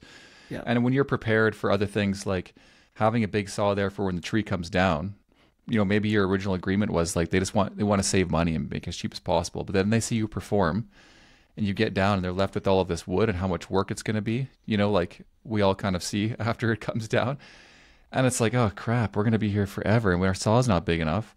100%. Well, now you might have created some more opportunity for yourself to earn some more money and expand on your business model a bit, and just help buck up this massive trunk with your sweet saw, and you've earned a couple hours more pay. Yep. Well, and the reality of that is especially with some of the ground crews and stuff like that, again, you're finding those opportunities to mentor and educate, right? Because it's like they're watching what you're doing, and you're wrapping your thumb and you're being ergonomic with how you're handling the saw, and all of a sudden this, like, you see on, again, nothing against any particular person, but you see these folks that are like, yeah, we're going to stand up, we're never going to take a knee, and then all of a sudden you take a knee, and you're like the mentor, the guy they're looking up to. They're like, oh, you can cut from your knees? Totally. It's you introducing these concepts, and then they ask questions. Why are you doing that? And you're like, well, let me talk about this. Why are you putting that wedge in that log? Well, guess what? It opens up the kerf, it prevents pinching of the bar, but it also lifts the log up off the ground so I can cut through without hitting the dirt. And that's great experience like that, right? for leadership and learning how to teach and instruct, and ultimately people that are probably doing contract climbing eventually may transition into diversifying into being an instructor like yourself. 100%. And why not get paid for your knowledge? Don't even have to bend over and cut and do anything when you can have guys asking you questions and earn money just telling them what to do. Sure. I love it. Yeah. I love it. It all leads to something else. So there's always something good to find in all those experiences, I think. Yeah. So, okay, well then let's talk about a few specialty items. Well, maybe before we get to your homemade specialty item here, you did touch on it before, and I know it's a common problem with every industry and every situation is communication. It can make things extremely smooth Everything from just communicating with that person business wise or building a good relationship, but also on the job, keeping things safe and making it efficient in the tree for what you're doing. How do you communicate with your crews? And I'm already thinking, wireless communication in a helmet would be awesome, but if you're contract climbing for these guys, they may not have anything. Yeah, so I think, there's the wireless communication wave has certainly hit arboriculture pretty heavy. Things like, the Cardo Pack Talks, the Sternas, all these types of units are becoming fairly prevalent in the industry. So there are crews that I work with, like I have a Sterna that goes onto my helmet. There's crews I work with that run Sterna. We're able to mesh together and have those conversations. For the crews that don't have those types of things, or maybe they're using a system that doesn't mesh with what I have, I actually picked up some of those Rocky Talkies. Best investment you can make. Best investment you can make. Yeah. So it's a company that they make these things for backcountry adventures, skiing, biking, climbing, all these types of things. Motorola, whatever. Yeah, it's like your basic FRS radio, but it's like an FRS radio on steroids. It's got 128 different channels. It's got like all this crazy stuff. They're super inexpensive. They're super durable, and honestly, I've come to really rely on them. You can get them in a pair. How much are they about, you think? You're probably, from a Canadian perspective, a little over $300 for a pair. And so when you start to talk about some of the wireless things that attach to your helmet, you can get two of these things for cheaper than you can get a wireless setup for your helmet. So do you have to hold them in your hand independently, or can you hook it on with a bit of a wireless thing? These Rocky Talkies? They've got different like beat mics and stuff like that, but it's basically just a regular radio. Push to talk. Yeah. The nice thing about it is it comes with a carabiner clip. So I just clip it to my harness. I usually wear a chest harness or some sort of suspenders to help support the load of my belt.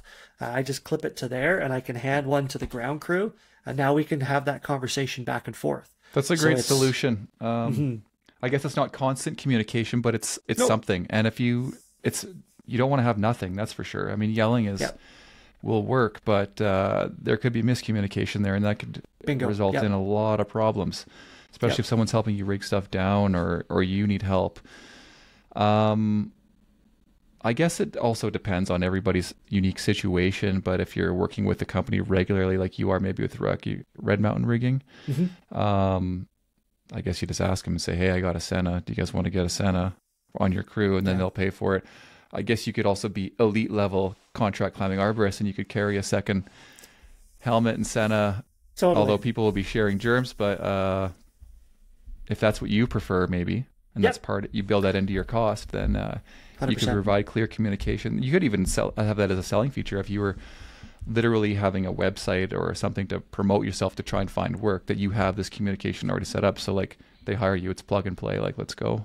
Yeah, 100%. Yeah, for sure. And I think it's the constant communication is definitely the kind of pinnacle of it. I mean, having the ability to just continually walk through what's going on and have that real-time communication, if you will.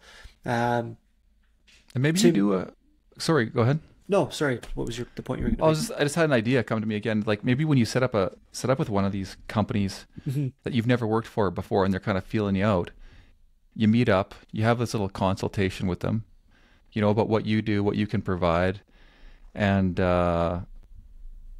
you have this kind of stuff already arranged, and you could almost sell it to them and explain to them that it's going to make the job way more efficient and faster, and they're going to save money and especially if they want to work with you more than one time. Maybe you come out and you do one job without the communication, and you talk about after that, if they like you, things work well, they need to invest in some communication that's going to match up with yours to do future 100%. Jobs. And that could be almost like a requirement of yours for safety. For sure. Yeah. Yeah, absolutely. I mean, it's certainly an avenue to explore that I think has a lot of merit to it.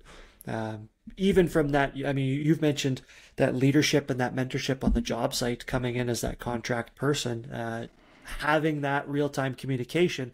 Yes, it's safer for me. Yes, it's safer for you, but it also provides a lot more opportunity for that mentorship and leadership, because now I'm better able to walk through the entire thought process as I'm climbing, as I'm tying knots, as I'm rigging. What am I doing here? Why am I doing this? What am I doing here? So having that educational side of it is also a selling feature as well, to have that real-time communication for sure. Yeah, and if they're on the ground and they're standing around and you need to move around and navigate, maybe you're new as a contract climber and you're not 100% comfortable yet. You're going through some of these reps, and you could at least be talking it through them. Like, I need to access a tree over here. I made a mistake, or this needs to happen, so it's going to take me 10 minutes. Yeah. Then they know, and they're not just like, what's this guy doing? Totally. Yeah. Get rid of him. Yeah, 100%. Yeah. Okay, so specialty item. We've alluded to it already, and you've helped me out of some jams with this homemade GRCS type tool. You want to tell us about that thing? Because that thing is sweet, and that would open up a lot of opportunity for arborists in general, not just contract climbing arborists out there, but huge tool. Yeah. So essentially, I mean, GRCS is the one that everybody knows in arboriculture. Massive rotary drum winch that allows you the efficient ability to move from raising to lowering really quickly, etc., etc. Awesome tool, very expensive tool. They're like $3,000 or $4,000 Canadian. Yeah, at least, I think. I haven't looked at it in a little while now. And the idea is, I guess we should explain it, is you anchor this thing to... Correct. It's made to anchor through a strap mechanism to a tree. Yep. And it's a winch, essentially. You're turning a mechanical advantage to crank a rope. Okay. Yep. So it's a rotary drum winch. There's people that might know sailing. They're all over sailboats. They're mounted on the deck of sailboats to put halyards into and tighten up. Got one. Totally. You go YouTube yacht racing or something like that. You're going to see these guys cranking on these winches. Same concept. It's that applied to tree care. And so the GRCS is kind of the pinnacle, if you will, as far as how it attaches, the load it can take, the efficiency. You can swap out the winch for a friction bollard. So now if I'm transitioning from, some sort of static or positive rig where my rig point is above the piece and I'm winching it up, now I need to transition to a negative rig. I just pull the winch up, slide the bollard in, and now I've got a friction lowering device. So the GRCS is kind of the pinnacle. I don't understand what that is. So think of a porta wrap, but rather than having the porta wrap on a sling kind of flopping around on the tree, you slide it into the same strap mechanism that the winch mounts onto. So it's fixed on the tree. So then the rope is essentially wrapped around the GRCS, and then do you then redirect the rope before it's hooked up under tension through this friction device? So it's one or the other, right? So you would literally take the winch drum, the actual rotary winch, you'd take it out and set it aside and slide this bollard, essentially the porta wrap, into the strapping system. Okay. So it's got some efficiencies from that perspective. Can you switch it while it's under tension? Because I'm assuming no, if you've loaded the winch, you can't take the winch out. So you can't take a large overhanging poplar limb over a house, anchor central in the tree, use your GRCS or your tool to essentially raise the branch up to bring it more vertical. So it's up and off, cutting a hinge in it. But then if you needed to set that free and then drop it and lower it, you couldn't do that under tension. You'd have to secure. Oh, no. You can lower on the winch drum for sure. I mean, the winch drum just becomes exactly like a porta wrap, right? The more wraps you put around the drum of the porta wrap, the more friction you get and the more control you get, or the heavier piece you can lower. It's the same with the winch drum. You've got wraps around the winch drum. So you lift it up and then you pull it out of the cleat, and you can run the rope exactly like you would with a porta wrap to lower that piece down. So you can do both with it. The only thing you shouldn't do, I say shouldn't because if you know the rules you're breaking, sometimes there's some leeway, but you shouldn't take big negative rigs onto a winch drum. It's not designed for that. And so that's where the GRCS has the bollard that can slide in so that I can throw a top out negative rig, and then I might throw in the winch to do some branches or something like that, or vice versa. Okay, so how is your homemade thing different, or why did you make this thing? The homemade version doesn't have a bollard that'll slide in, so I can't do negative rigging off of it. It's strictly for winching stuff up, positive rigging, if you will. Gotcha. So it's limited in that sense to the GRCS correct. for that reason. Okay. Yep. It doesn't have the weight capacity of a GRCS, because the GRCS can obviously take a ton more weight than the 1,800 pounds that the little homemade winch can take. So there's that side of it as well. With the environment that we work in this area, it's pretty rare that I'm going to lift more than 1,800 pounds. If there's a massive cottonwood limb, maybe I take it in two. I can work around that. Right. For me, it's the functionality of having something high speed, small, lightweight, etc. It's considerably smaller than a GRCS. It's easier to set up in my perspective. I just throw some ratchet straps on, boom, boom, it's done. It's quick, it's efficient. 100%. But cost too, right? Yeah. I mean, it's so the particular plate that it's mounted on is actually something Neil came up with. Okay. So shout out to Neil for the homemade custom winch plate. He's a sailor too. He is, yeah. He understands these rotary winches and these things better than anybody out there. But yeah, so the homemade plate is something he created, and then we mounted the winch onto it, and I mean, we're able to do so much with these things that, cool. It unlocks an entirely different aspect of tree rigging rather than traditional, creating a series of anchor points or fishing pole technique or any of these types of things. Now we can do static lifts. We can rig things into compression. We can do all sorts of crazy stuff. So, right. And maybe I can touch on that from my experience, having you out, because I have a, small tree company, pickup truck, trailer. I don't use a chipper, but all these felling courses, all this kind of stuff.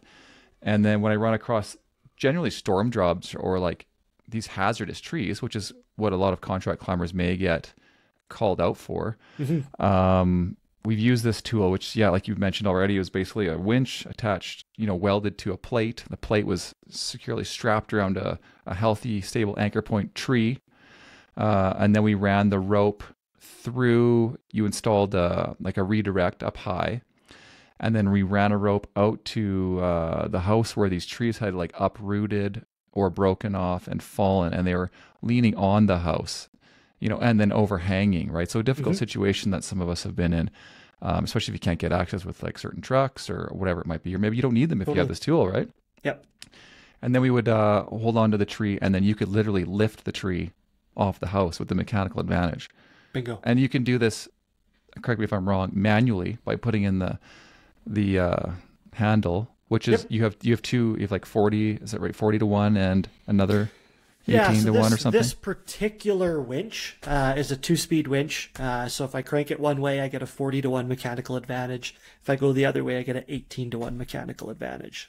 Different sized winches have different mechanical advantages, stuff like that. So this particular one that I'm using is 40 to 1, and then if I go the other way, it's 18 to 1. So it's a 2-speed winch. But of course, we didn't lift it. You have some crazy drill with a battery. 100%. Tell us about that thing. Well, so Harken is the maker of this particular rotary winch. They have an adapter that goes into a drill. And so you can get like a Milwaukee whole hog, or I actually use a DeWalt VSR. It's just, I didn't have any Milwaukee stuff, so I wasn't into a battery manufacturer. And I will say, just total contrast, and Neil's going to argue with me a little bit on this one. I will give him the whole hog. The Milwaukee whole hog is quicker, but you get more torque out of the VSR drill. And so for me, the torque was important just because I'm lifting trees. I'm doing this type of stuff where I'm cranking trees off houses, stuff like that. So I wanted the more efficient torque. So I went with the DeWalt. But anyway, it's a big 90-degree, it's basically like a plumbing drill. It's used for drilling through joists and stuff like that and construction applications.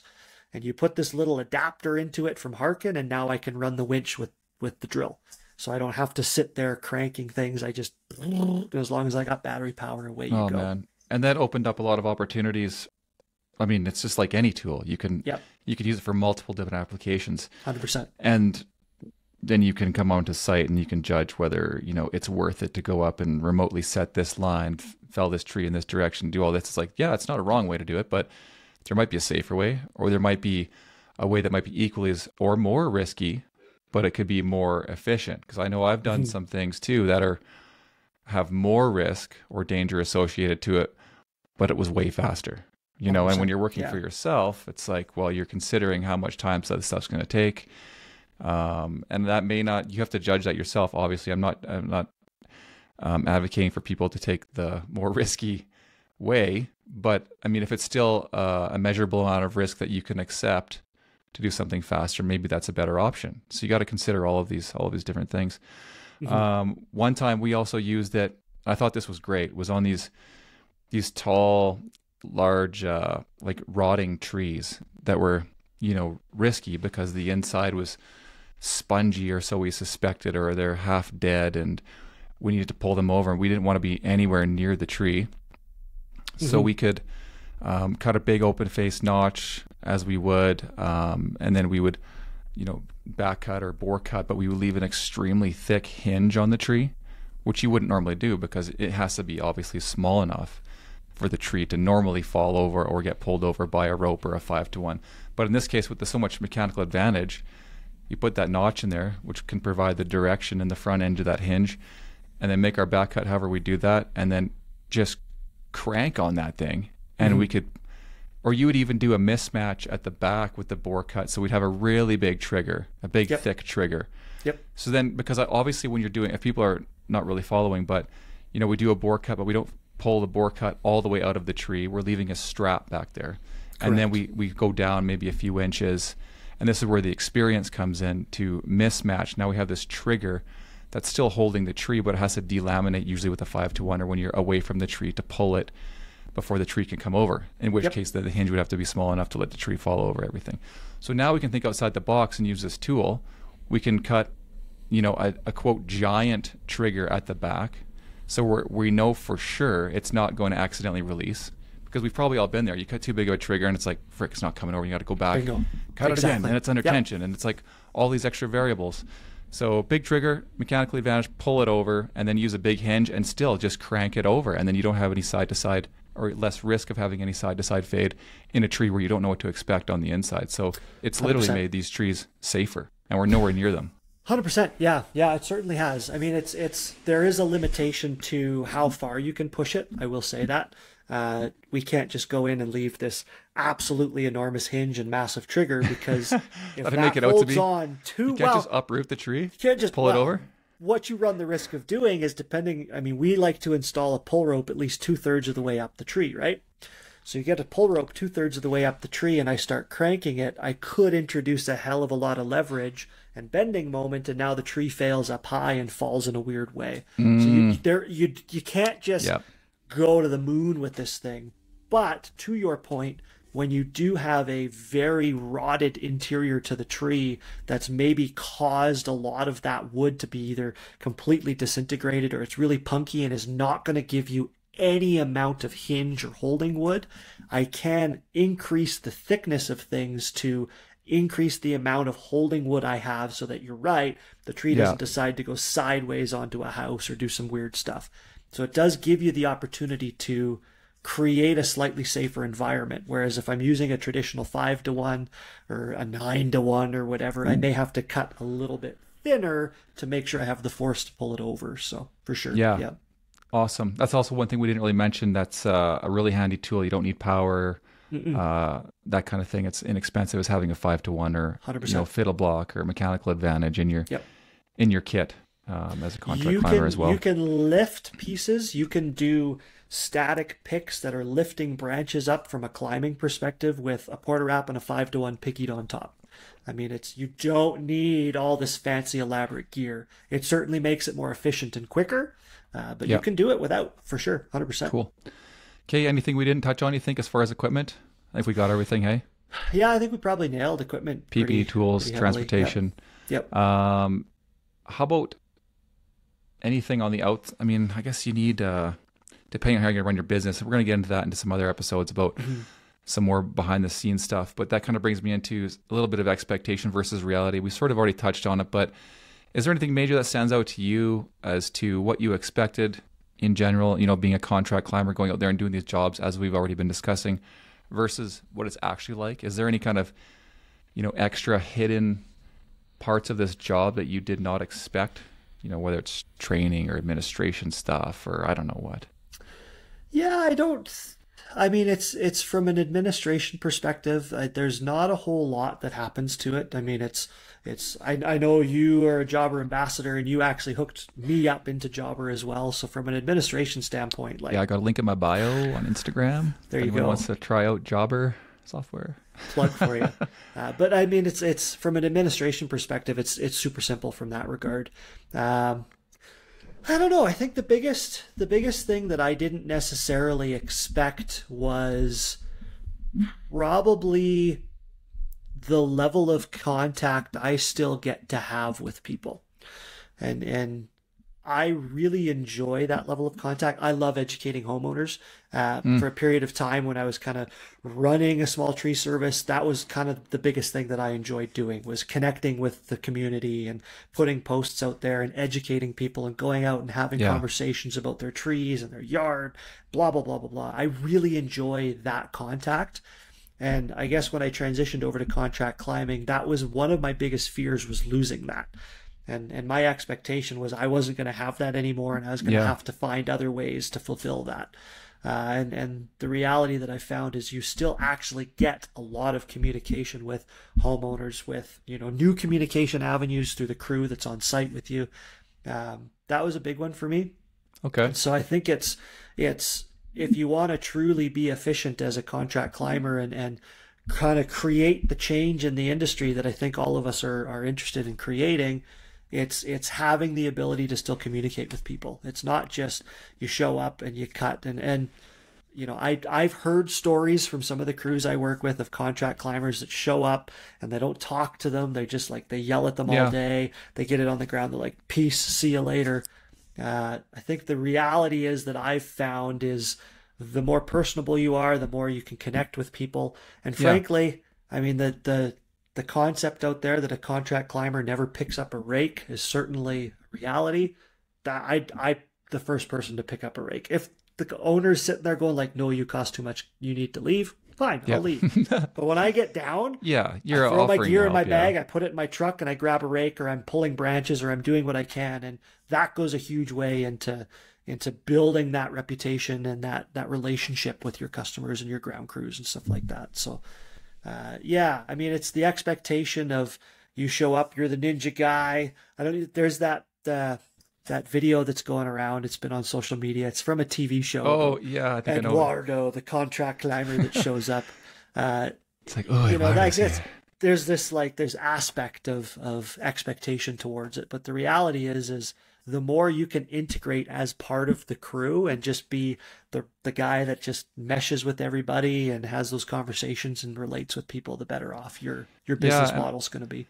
I think you obviously, like anything, you get out of it what you put into it. Yep. So if your intention and your desires and everything that drives you, to be this entrepreneur, this contract climber, this person that wants to connect with people, then that's what you're going to get out of your job and your life and whatever. You want those things. You're going to make an effort to do that. And whatever, the universe is going to give it back to you if you want to get all woo-woo. But there's nothing, I think, wrong with, people also being a contract climber. Maybe they're attracted to it because they don't like that interaction. And I always find this funny because people talk about like, oh, it's the worst part of your job. And it's like, oh, it's dealing with people. Oh, I hate the people.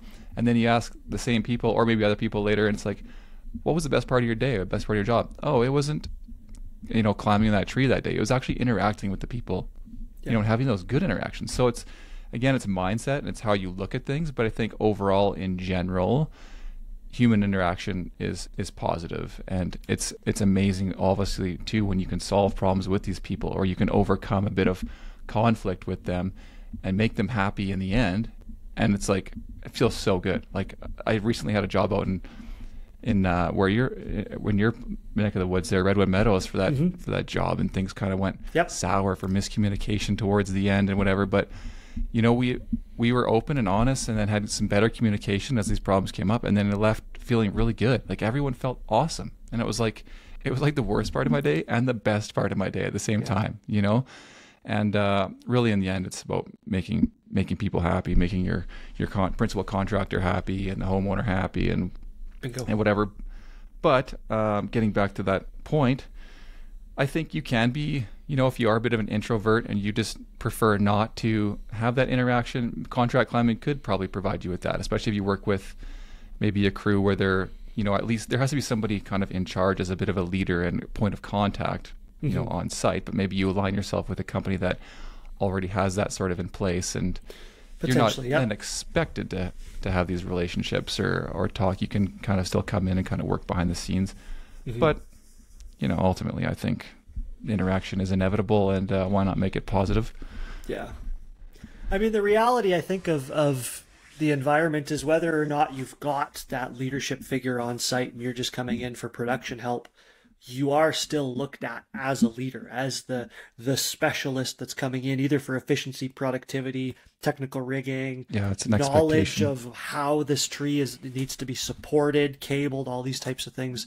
Yeah.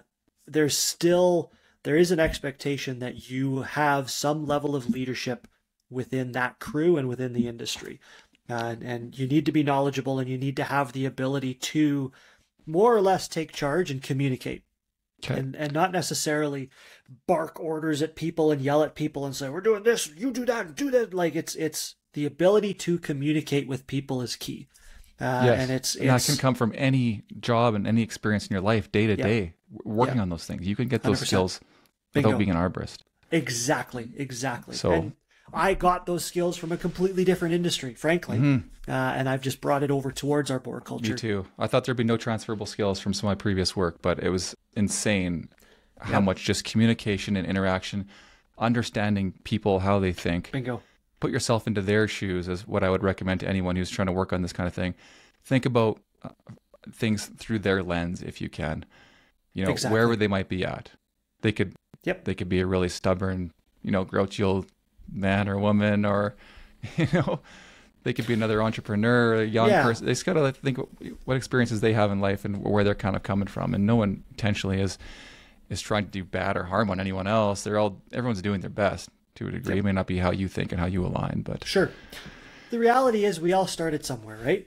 We all started somewhere with base knowledge level 0, and not necessarily to just assume that everybody you're working with has 0 knowledge. But again, what you're saying to drive home that point is put yourself in their shoes.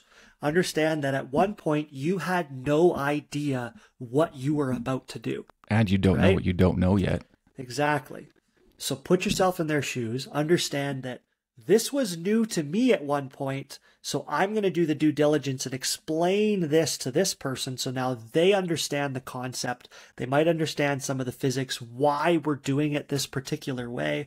And everybody's knowledge level increases. And that's what's important with it. That's really the key takeaway to all of this is you really do. The whole purpose of the contract climber is, fine, efficiency, productivity, all that kind of stuff. But the main purpose and a big reason why customers bring in contract climbers is to help educate their crew and to help introduce new concepts that they just don't understand.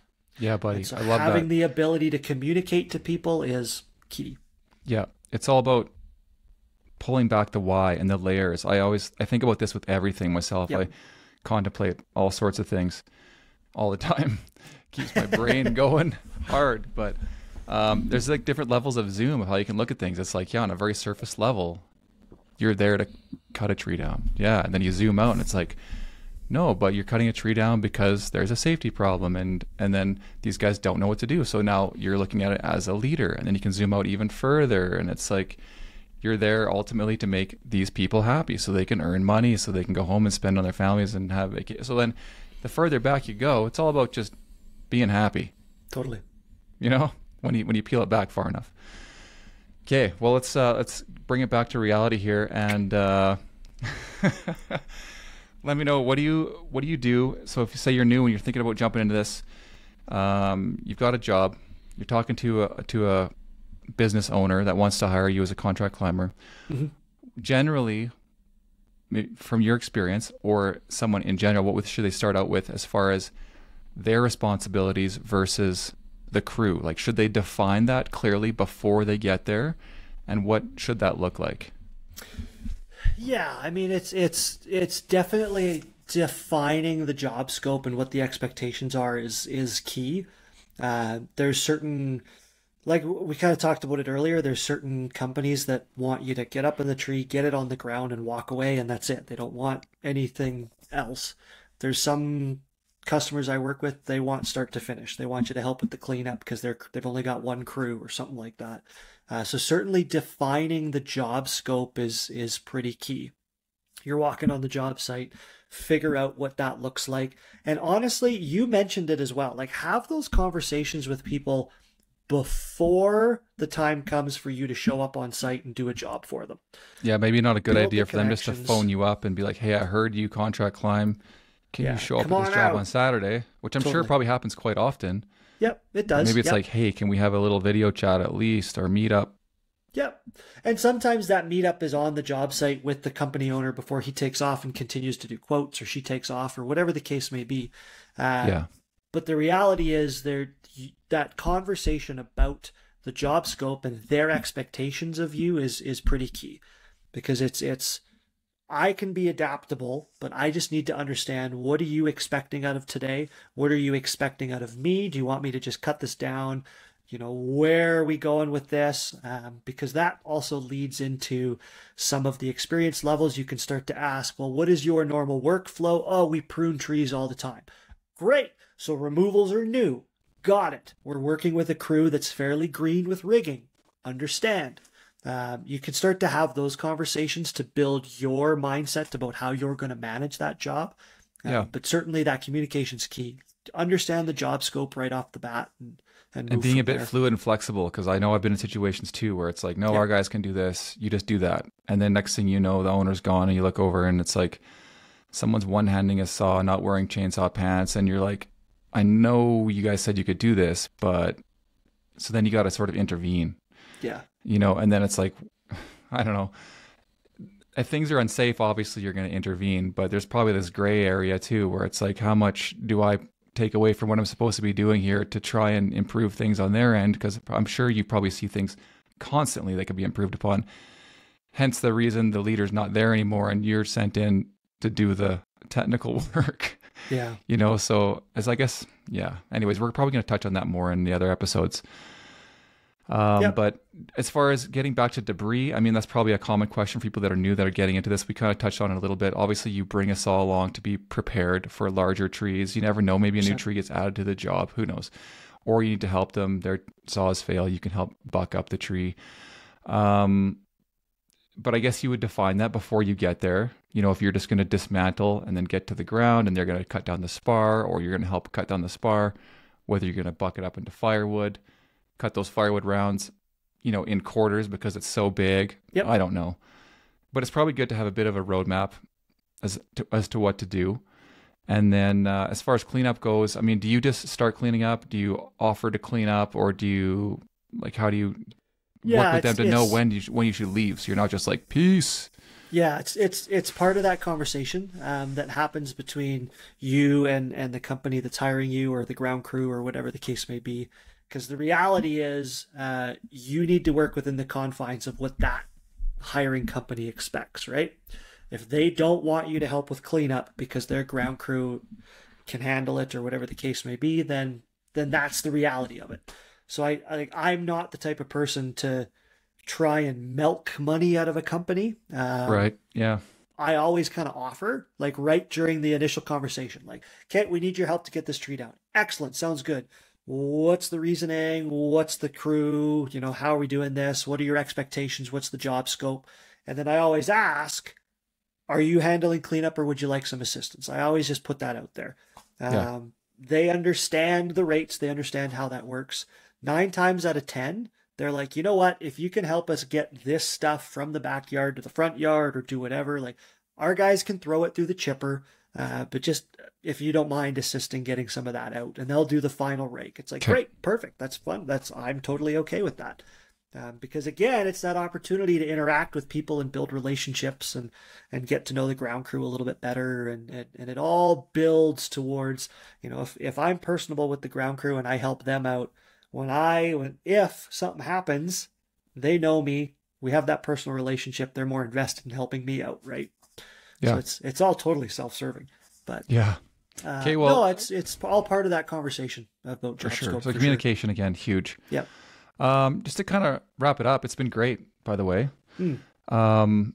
Maybe give us an outlook for someone who's just not knowing what to expect here, of a usual day-to-day experience, wake up till you go to bed type thing, start to finish, on like an easy kind of regular day as a contract climbing arborist versus like your most challenging days and what that looks like. Like what kind of problems are you facing?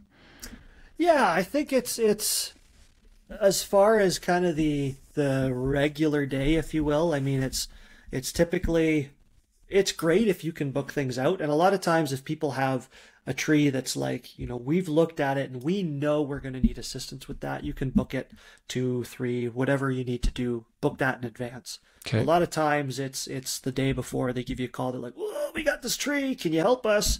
Oh, okay. So more, okay. Yeah. It's a lot of it is last minute, especially during busy season. And so, I mean, when we talk about expectations and reality of contract climbing, as a contract climber through the busy season, I know that I'm just going to be like, any given day, I'm probably gone from sun up to sundown. Like that's just the reality of it. Do you self-book maybe like a Monday, Wednesday, Friday for pre-planned jobs, or maybe for half days, and then leave other ones open? So it's like, I can't come today, but I can come tomorrow because I left it open. Yep. Yeah, I try and if there's flexibility, if I get enough leeway and there's some flexibility in dates that we can work with that company, I try and schedule things so that I leave openings for other stuff. But the reality is you're basically like, just know that you're the person, right? And a lot of times that's kind of the allure, right? Like all of a sudden you're the guy that gets to swoop in and solve the problem and be the hero and all that kind of stuff. So it's kind of the draw to it sometimes. But so, I mean, you wake up in the morning and just like any other, business owner, you're looking at the schedule, you're figuring out what you're going to. And if you've got enough advanced leeway and maybe you've seen the tree, maybe you're finessing the gear layout that you're bringing to the job, stuff like that. Maybe if you're new, you've planned it ahead of time and you've taken your own initiative to go and look at the tree in person to have a plan before you get there. Exactly. Yep. I like to be one of the first people on the job site simply so that when that crew shows up. Good idea. Lines are set in the tree, porta wraps are tied on the base, winch is tied in, like everything is ready to go so that when the crew shows up, we do a briefing, we do our FLHA, we do our little safety talk, and we're up in the tree. And you're not fumbling. Like, I mean, it's so annoying fumbling with some of that equipment when you're trying to get it set up because it can take longer some days. Totally. Yeah. We've all had the throw line blues, right? I mean, it's the last thing you want is to be out of the way. Bingo. The last thing you want is to be sitting around on site with everybody else waiting because now they've got the chipper set up, everything's ready to go, but you haven't been able to get into the tree yet because you're struggling with a throw line. Or, so if Murphy possible, arrive early, an hour full if you have force to. today. Yeah. Do you charge them for that hour, or do you go earlier than what, say, your expected time is so you can be prepped, or do you add up your hours? I have that conversation with the customer. Okay. With the company that's bringing me in. I say, hey, this is how I like to work my day. This is how I do my workflow. If your folks are arriving at 8 a.m., I'm going to be on site for 7:30, just so you're okay with that and you understand that, so that I can set my lines, I can do all the things, I can have the rigging set up at the base of the tree. They show up, I'm on rope and I'm in the tree so that they're being efficient as well. They're not waiting around. Okay. And when you have that communication up front, the owners are like, well, yeah, of course, that makes total sense. Why would I have my crew waiting around for you to set a line in a tree, right? Yeah. And then, sorry to cut you off, but episode 3, we're going to talk about that phase of when they arrive. Before you go up in the tree, obviously there's a lot of introductions, some safety talk, maybe writing down some stuff on paper just to get prepped, to set you up for success. But we'll get into that in episode 3. But I imagine you go through those steps and processes as well before you just, they don't show up and you're in the tree already yelling. Yeah, 100%. Yeah. Okay. Yep. So then you perform your removal or removals, whatever you're doing. Do you go all day, or how long is this looking like? It depends on the job, right? A lot of times you're done noon, 1, 2 o'clock. And again, it depends if the company that you're contracting to wants assistance with cleanup or bucking or whatever. So some days you're done lunchtime, 1, 2 o'clock kind of thing. There's been days where we've gone right until the sun's going down and you're strolling home at midnight kind of thing. It's totally dependent on the tree, and you need to be able to have that flexibility in scheduling as well. And that's where that support system for, with children, family, spouses, all that kind of stuff, the support system's huge. Honestly, it's can't say enough about those people that are able to kind of support you in doing that and making that phone call. Hey, this one's taking a while. Yeah, you gotta be not flexible. Not gonna be home for dinner. So arranging your home schedule a little bit too for that. Like if you have kids that you need to be there for when they get off the bus or something like that, maybe you shouldn't be jumping into a tree that day, especially you don't know what to expect. Do you book multiple jobs, or do you recommend guys maybe starting out, I guess, just maybe one job a day because you don't know how long it's going to go? But yeah, I mean, if you have a good understanding of what's going on and you're able to confidently look at this thing, and then maybe it's just you're doing it for productivity, efficiency, stuff like that. There's times when I've done a couple in a day. I've done one in the morning that I know is only going to take me 2 hours, and then I'll cycle down to another one because it was a last minute call or something like that. There's certainly opportunities to do that. If it's something that requires some rigging, you get to know your ground crews and stuff like that. I tend not to try and double book because the last thing you want to do is call up that customer and be like, hey, I'm tied up. I'm not going to make it there today. When they've got their ground crew mobilized, they're heading to the site, they're doing all this stuff. So it just depends on the trees and the situation and the day. There's no real 2 days that are the same. And that's kind of the excitement to me, is every day is a little bit different, right? So, but it sounds like, for what we've already said here too, you can have control on the outcome of that day with preparation. 100%. So making sure obviously you're prepared, your skills are there, you're ready, you're leaving yourself enough time, you have good safe equipment, good communication is huge. And then you're making that plan, and then you're working that plan as we discuss in Arboriculture Canada. Yep. If you miss some of those things, you show up a little bit, like I'm just alluding now to like a hard day for someone, especially if they're new. You're nervous. Maybe you haven't met the company yet. That's going against you. You show up at the same time or late. Then you're struggling with throw lines, setting lines. Maybe you're not sure what you're going to do with this tree. The crew's standing around. Maybe they're landscapers. Maybe they just started day one, or maybe you don't even see the owner on site. They don't know what to do. You can see that they're not using proper PPE, not using chainsaws safely, that kind of thing. You're worried about them assisting you, and you're going to need them maybe to help you rig something down. So then you might find yourself teaching them something brand new for the first time, and you can tell they can't even tie a knot. These are all potential issues that could cause a problem in the later on. Maybe you go up the tree, you have your own problems with equipment, or you're just not feeling good that day. You forgot to eat. Maybe you had a negative interaction with one of these guys that's not listening or something. I don't know.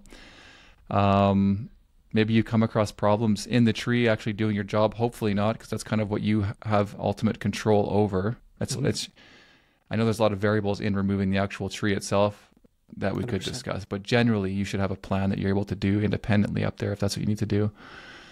Yeah, I don't know. And then maybe coming down, maybe something does happen. It's not what you expected.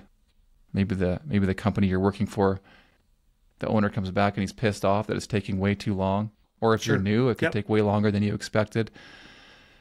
These could be an example of a bad day, just for people what they know, what they can expect. It could be very, very challenging. 100%. Yeah. Somebody could get hurt or killed. I mean, at the extreme, but hopefully that would never happen. But yeah, well, and so I think it's to prevent a lot of that, to I think build on where you're going with that. Over communicate.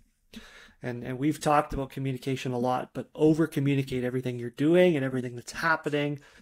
Don't try and keep things to yourself because you think that you're going to try and turn this into something that they won't realize, that maybe something went a little squirrely there. Over communicate. Just be upfront and be honest with all of it. And over communicate is all I can say. Honest. They hired you. They don't know what they're doing. Yep. And I mean, I've done that, and it's hard to be confident and be honest that you're facing some challenges. Maybe internally you're a bit stressed out. Maybe you don't know what to do in that situation. You need some time to figure it out, something. But you're likely to come across a lot of these problems, especially in the beginning, less and less as time goes on. But being honest and transparent about that kind of thing is going to save you. Huge. Yep.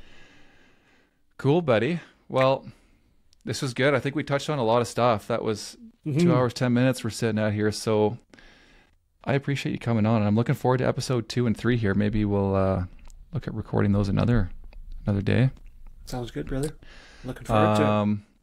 Yeah, so episode 2, we're going to go through, just as a little recap here, Contract Climbing Arborist, business plan, finding work. So we're going to talk about how to set yourself up, how to get your name out there, how to find these jobs and who to work with, who to kind of pick out and why, that kind of thing. Maybe different business styles, like hybrid business style, like we were discussing, being a contract climber, but also maybe taking on some independent jobs as well with some minimal equipment just to earn a few extra bucks and have some flexibility.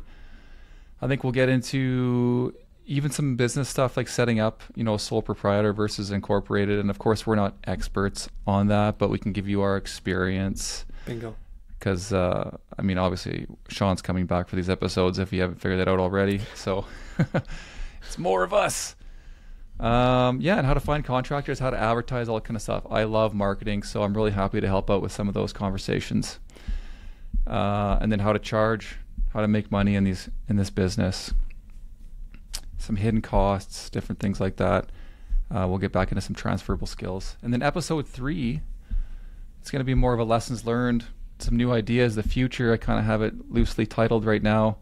We're going to talk about some close calls, preparing with some of those safety meetings, like literally the forms that we fill out, what you should kind of do with, or what we would recommend at least with other guys on site. And then I have some new ideas that I want to kind of bring up too about maybe some different ways to think about how the business could be run as a contract climbing arborist, maybe doing it more in teams or having a second person there. Yep. Maybe how you can hybridize some of these ideas with rope access, some things that you've learned from diversifying, or how other people can maybe even explore getting into those things. So that'll be episode 3. So I'm really looking forward to it. I think it should be a good, value-packed content for everyone out there. Totally, 100%. Interested. Yeah, looking forward to it. It's going to be good. Anything else? Other than telling us where people can find you more, is there anything else you want to add? No, geez. I think we've covered all sorts of good stuff. But, the biggest, I guess, takeaways is communication, is honesty and open. So something that I kind of fall back on as kind of a motto of mine, if you think you're the smartest person in the room, you're in the wrong room. So really? 100%. 100%. If you feel like you're the smartest person in the room, you're in the wrong room, because how can you learn? If you think you're the smartest person in the room, how are you going to learn anything from anybody else? Step 1, recognize that you're thinking that. Fair enough. And then... Yeah. That's... When it comes to contract climbing, when it comes to going down this avenue of being the guy that the folks call, the guy or the gal that gets called in to solve the problems, try to never be... when you walk into the crew, your expertise is what's going to guide them. But you can learn something from those folks that maybe it's as simple as how to show somebody how to do a specific thing. Like it's learning how to communicate. Always something to learn. Exactly. Yeah. I have that all the time too. It's just people that help me do my job. I had one guy, I could show him one way and it worked really well for him. Another guy, it didn't. I had to learn how to re-explain everything in a different way that this guy could get it. 100%. Just different learning styles. Yeah. So it's always be open to learning something every day. Yeah. For sure. Awesome. Okay. And then the Rocky Mountain Arb, right? ROCKY. Yeah, Rocky Mountain Arborist. Yeah, is the handle, if you will, for is the that Instagram. Your website? And website's just www.rockyarb.com or .ca. I'd have to check. And you're most active on Instagram, is that right? Yeah. And that's what's the handle again for that? Sorry. At Rocky Mountain Arborist. Okay, and I'll have these down in the captions and things too, so you can connect with Sean or myself, whatever. 100%. Any other contact information you want to share? Is that pretty much it? That's pretty much it. That's probably the best way to get a hold of me. Right on. There's an email on the website if you want to go that route too. There's a phone number on the website. There's all sorts of stuff. So I'll confirm the website and you can throw it in the description. But okay, I think I have it on file here. I can't remember if it's .com or .ca, but yeah, no worries. Okay, well, I appreciate it, buddy. Right on, man. Thank you so much. Okay, deal. Sounds good. Bye, everyone. See you in episode 2.